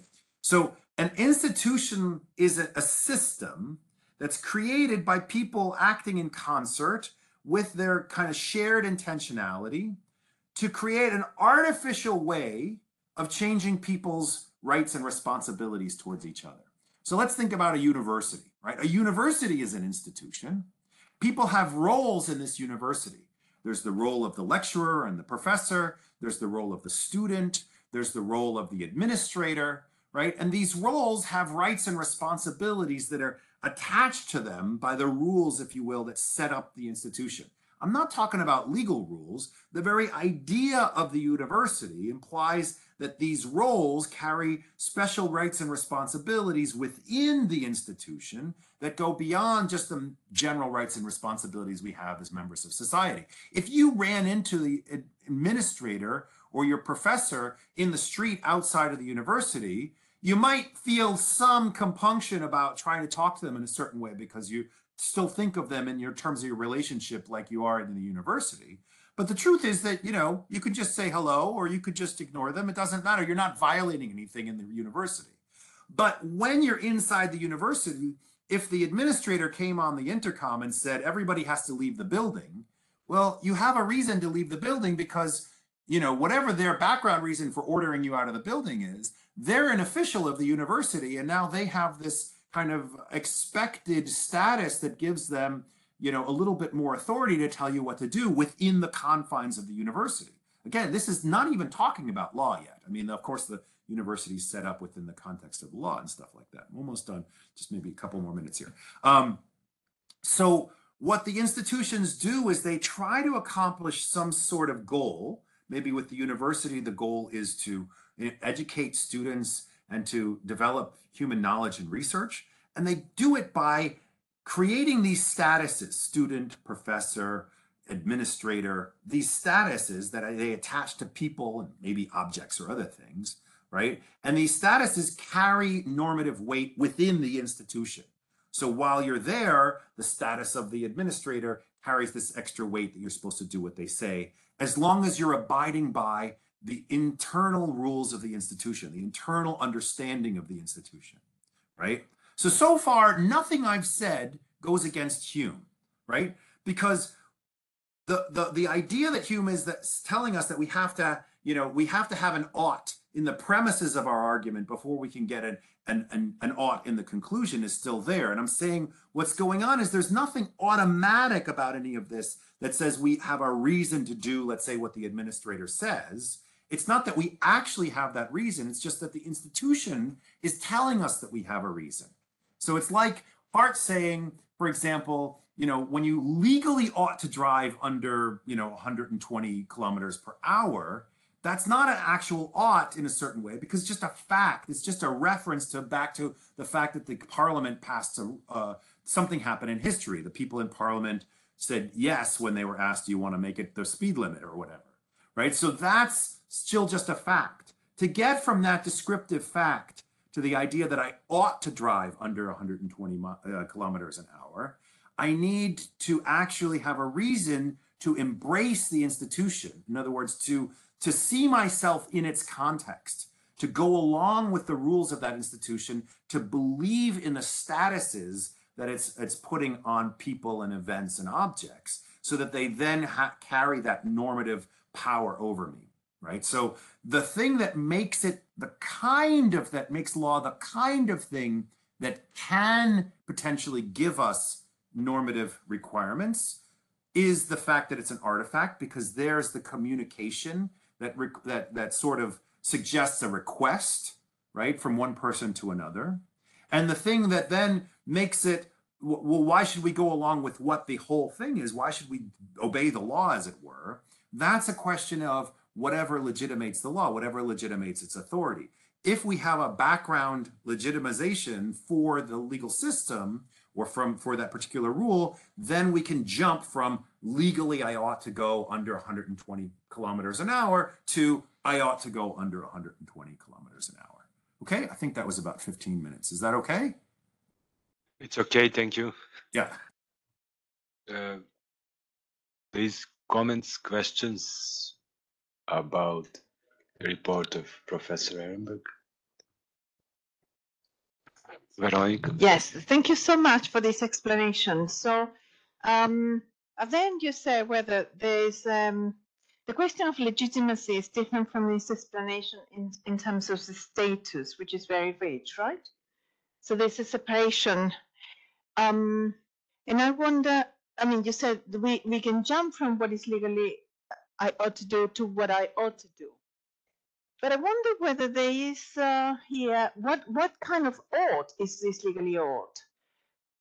It is about whether you have managed to break the Humean, dichotomy of the is of the ought. Because when Hume talks about the dichotomy, this ought is the robust ought, it's not the social ought, right? Yeah, I'm not, yeah, just to clarify, I'm not disagreeing with Hume. So I don't follow Searle and think that we can get from an is to an ought. I don't think we can. Okay. Yeah, I'm not beating Hume. I'm showing how we can explain legal normativity within the restrictive framework, if you will, of Hume's guillotine on the one hand, and believing that law is a social fact on the other. So the problem is, if we say Hume's right, you can't get to it from an is to an ought without having an ought in the premises.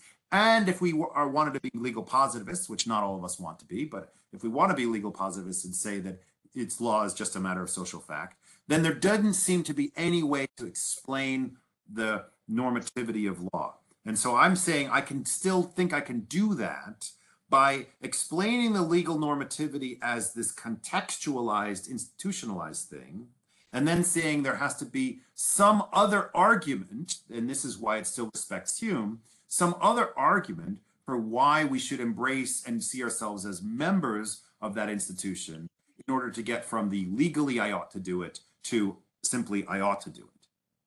Yeah, thank you for clarifying. And so let us go back to the Searle. So Searle's the example of economics, right? So this paper, we all decide in this room that it's going to have a value, exchange value. So we're going to exchange it for things.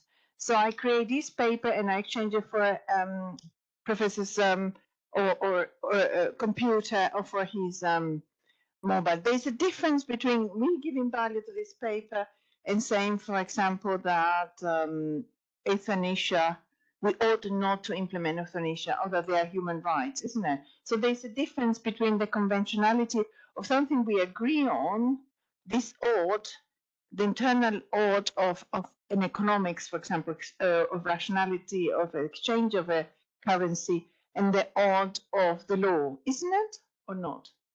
I mean, so it's a little muddled, I think, by using the economic example, because on the one hand, with the economic example, you have the conventional fact that the piece of money is the store of value. That's all conventional. Yeah. That people have desires for things and that they want to exchange things in order to accomplish that. The basis of economics, it's not itself conventional, right? So the mere fact that I know I have something of value, you have something that I want, and there's a chance that we can exchange things so that we both are better off. That's not a conventional thing. What's conventional is that we are coming up with a medium to facilitate that. So the particular medium is conventional, but the need for a medium is potentially not conventional, depending on whether you agree with that theory of economics or not. So here, law is the paper or the need in economic theory? So what is the parallel? That's really good. Yeah. So the law is a tool. So it's the fact that it's a tool for doing the exchange. So it's closer to the paper, but I would say, so the best way to explain it would be to say that the law is currency, and therefore the particular rules or a particular legal system would be the paper in this analogy, and the law is the idea of currency in the analogy. So the idea of currency is the thing, in a sense, that gives you a mechanism for accomplishing this pre-conventional need for exchange. So the law may have a pre-conventional value, and I'm not saying it doesn't, but that the particular way in which we use it is this kind of, based on imbuing it with these functional meanings and things like that, these conventional meanings. Yeah, thank you. Okay, Julieta wants to say something. Well, me again. Thank you very much for for your ideas. I have a lot of questions, but I think I have only 3 brief ones. So the first question is that, are you in some sense suggesting some kind of fragmentation of practical reasoning with this idea of disconnecting the explanation of legal normativity to then the question about legitimacy, for example, of the institution? This would be a first question. The second question would be, when you talked about statuses and all the things that are a consequence of this ascribing of statuses, I was thinking about maybe something related to Robert Brandon's explanation of normativity.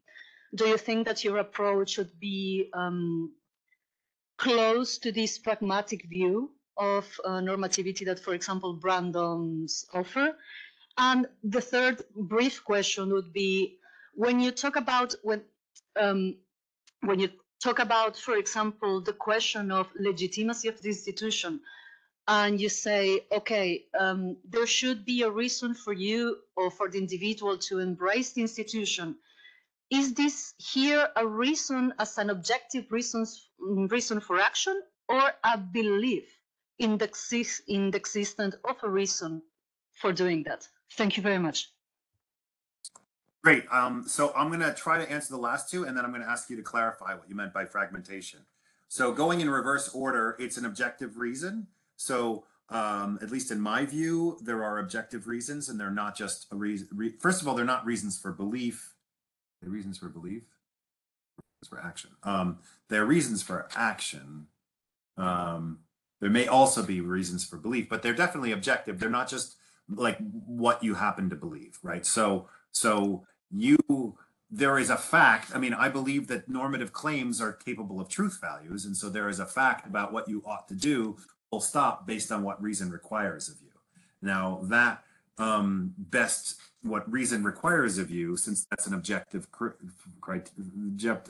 fact, that would imply that whether you ought to follow the law in any given case is dependent on whatever it is that legitimizes the claim of authority that the law says it has over you in that specific circumstance. And so that when it's true that it's legitimate and that it has authority over you, then that's what allows you to get from legally I ought to drive under 120 kilometers an hour to I ought to drive under 120 kilometers an hour. So that's objective. If it's not the case that you have a reason to do what the law tells you to do there, it's not an objectively true fact, then you just have the legally I ought to do it, which is still a descriptive fact about the history and the institution, but you don't have the bare claim that I ought to do it. As for Brandon's explanation, I'm not like off the top of my head as familiar with this to be able to answer it completely. My sense is I'm not giving a pragmatic explanation of normativity in the sense that I'm not trying to explain normativity itself. And if I was being pragmatic about it, I think I would have a hard time understanding how to get that off the ground, because I'd need some set of values that would be kind of the ultimate values towards which the normativity would be aiming. So they would be, it suggests some sort of instrumentalization of the values. And so if I'd need to understand more about what the ultimate values are that they're aiming at. And I don't think normativity as a whole can really be explained that way, because it's about the nature, it's coming into the nature of value itself. And so it's not something that can be simply instrumentalized in the way that, like it enhances, let's say, survivability, or enhances the species, or you're having to already believe that something is valuable in order to get that off the ground. And so I think that would still be part of that. I'm not trying to explain normativity as a whole. I'm trying to explain how to get, a certain kind of normativity, if you will, out of what appears to be just a bunch of social facts. So if I unpack those social facts enough, I'm seeing where one way to understand the Hume's point is to say you can't have an argument from is to an ought without smuggling the ought into the premises somewhere. So what I'm trying to do is unpack the premises, unpack these social facts enough to find out where the oughts are hiding, if that makes sense, right? And so that's why it's not an account of normativity itself, because I'm assuming, you know, oughts go in and oughts come out, and we can still debate about what the nature of those oughts are, what the nature of oughts in general are. Can you just explain a little bit more about what you meant by fragmentation, though, because I didn't quite get that. Okay, yes. First, thank you very much for the answers of the other questions. So when I was thinking about fragmentation, I was thinking, because when you explained your position, I really don't want to circle back to Finney's, but I thought about Finney's position. For example, when he says that, okay, you can have a full reasoning about what you ought to do, and in the middle having, for example, a legal provision or a legal norm. But then you can fragment, in this sense, this reasoning, and you can have only the two last premises, and that conclusion would be a legal ought. But to go to a moral ought or a full-blooded ought or a robust ought, you have to have the first premise. That would be, in your case, for example, I think, the question about the legitimacy of the authority or the institution in a wide sense. So what I was trying to ask was if you were thinking about something like this, or if you were proposing a true fragmentation of practical reasoning, in the sense of that you can have the context of reasoning regarding to a legal oath absolutely disconnected to a context in which you are talking or trying to talk about, for example, moral oath. That was what I was trying to ask. Thank you. Yeah, so that's an interesting question. I need to think a little bit more about it. My first reaction when you were presenting it was to agree, yes, I'm okay with fragmentation. But then towards the end, I started feeling more uncomfortable about it. And I think the reason is that it has to go back to what I said about the way in which the nature of the artifact is a kind of expressed or communicated desire, or like a request, right? And so there is, so it's a partial fragmentation, but the only norm that comes out of the nature of law being an artifact is that it is it's a very weak kind of norm in the sense that doesn't demand much of you, which is when the person makes the artifact, they want you to recognize what they're making as a member of the kind of thing that they're trying to make. So when they make a chair, they're not telling you, oh, please sit on my chair. I really want you to sit on my chair. I mean, they might tell you that, but what they want really in a sense is I made this thing, recognize it for what I intend it to be, which is that it's a chair. So when the legislature makes a law, the analogy would be to talk about the validity of the law. They're attempting to make the law a member of the legal system. And so we have a strong norm as long as they followed all of the procedural rules to set it up, and that gives it its institutional status, so there's an interplay there. We have a strong norm to recognize that it's a law. So that is not fragmented, but the broader question of whether you should follow the law is still, there's still a wedge there between, you know, the mere fact that it's law doesn't necessarily give you a reason to follow it. Rather, the mere fact that it's a law just gives you a reason to recognize that it's legally valid, that it's a member of the system, right? So I can't just say, in a way, it's a way of saying, look, no matter how bad the law is, you still say it's a law. You don't just say, oh, well, we're not going to recognize that that counts as a law, you know? So in a way, it's a weird way of saying that the artifact part of the theory is actually also supporting, in a way, a legal positivist picture. So there's a kind of metaphysical argument for a legal positivist picture, which I haven't really drawn out yet before now, that actually comes out of the nature of the normativity that's going in there. But I think that's to say it's partially fragmented and partially not fragmented.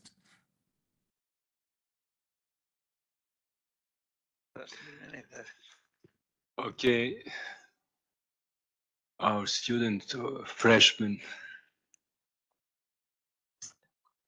Okay, yeah. Hello.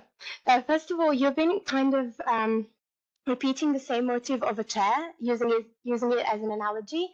And for me, it kind of evoked Radberg's theory because he uses a table as an analogy as to explain why we have to do something because it serves a certain purpose.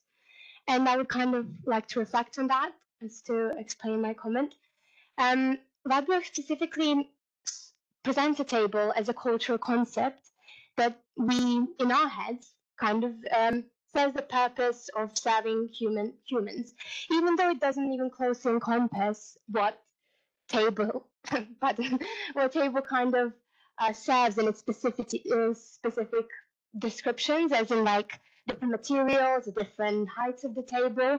But then again, Radberg kind of puts all of that aside and brings to this conclusion that table is described as a complex of general descriptions or descriptors that has, again, that main purpose of serving humans. And just because it serves humans, then we ought to do something or use it in a way because it kind of links back to our higher purpose in a way. And then from the whole analogy, he draws a simple, let's say, definition of law as, again, general precept for living together of people that kind of serves that main goal of justice.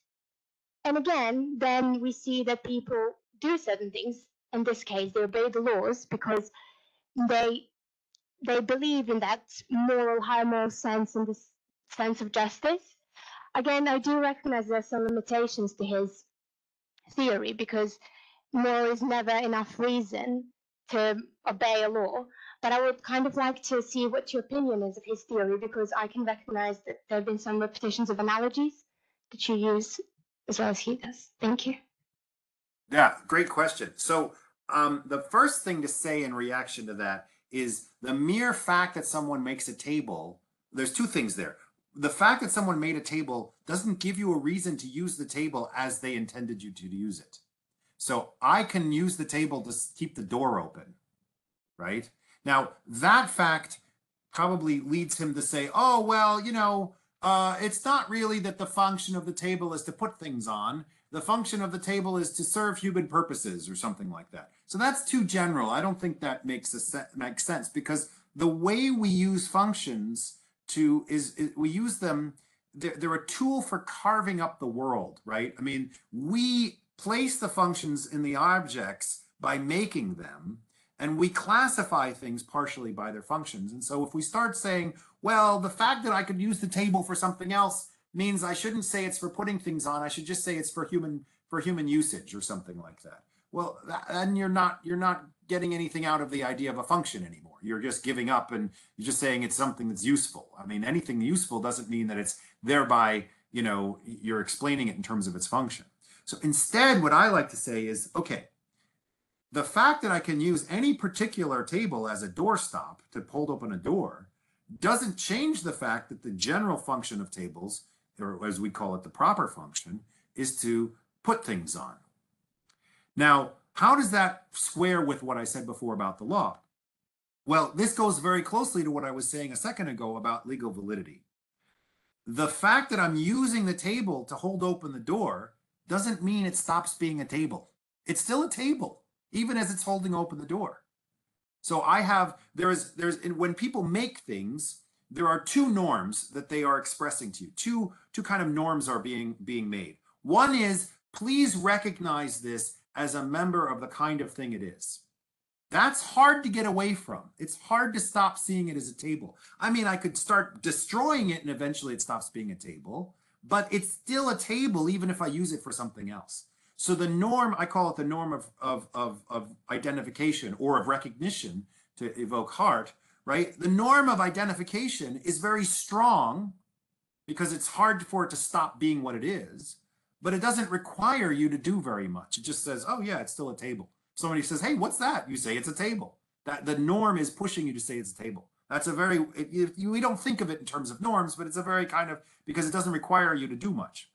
The other norm is very, very weak, usually. Not always, but usually, right? The other norm is use it for what its purpose is. And because of the way in which these objects are made, it's very specific about what you're supposed to do with it. You're supposed to put things on it, but it's a very weak norm in the sense that it's very easy to overcome. As long as you need to use it to open the door, it's fine for you to use it to open the door. You don't have to put things on it. You can leave it to open the door. Now, there are some objects that have stronger norms of usage, right? So, for example, again, to go back to the example of flag law in the United States, right?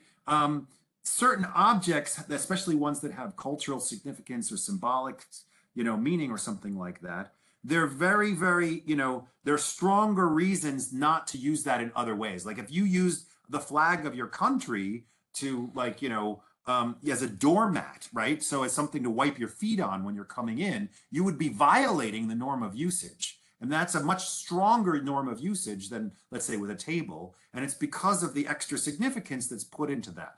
But it's still, even when you do that, it's very important that it's like even harder to avoid the norm of identification, because everyone will recognize, oh my gosh, you're using the flag of your country as a doormat. That's like a powerful statement, precisely because everyone recognizes the kind of thing it is. So I don't know if that completely answered your question, but I think that I'm resisting this idea that you can identify that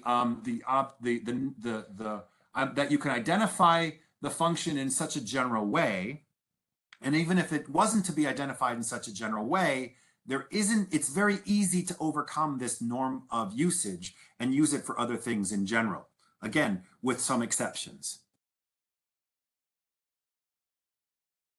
Okay, last opportunity for one more question or comments.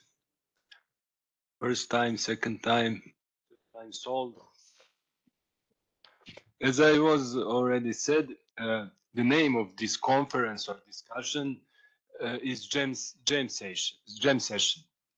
By the way, I think that my friend and colleague Miodrag given this name. Am I right? Yes.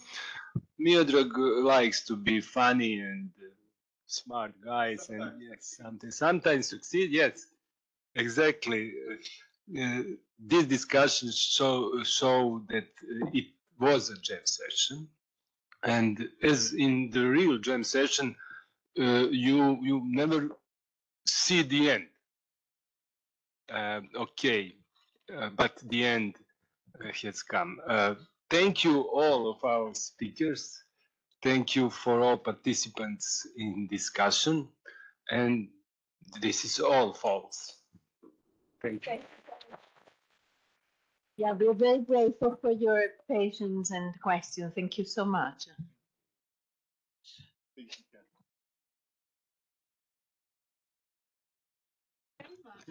Thanks, Ken. Thanks, Ken. There is still, I think, because you didn't make a pause, but we can still go for a short time.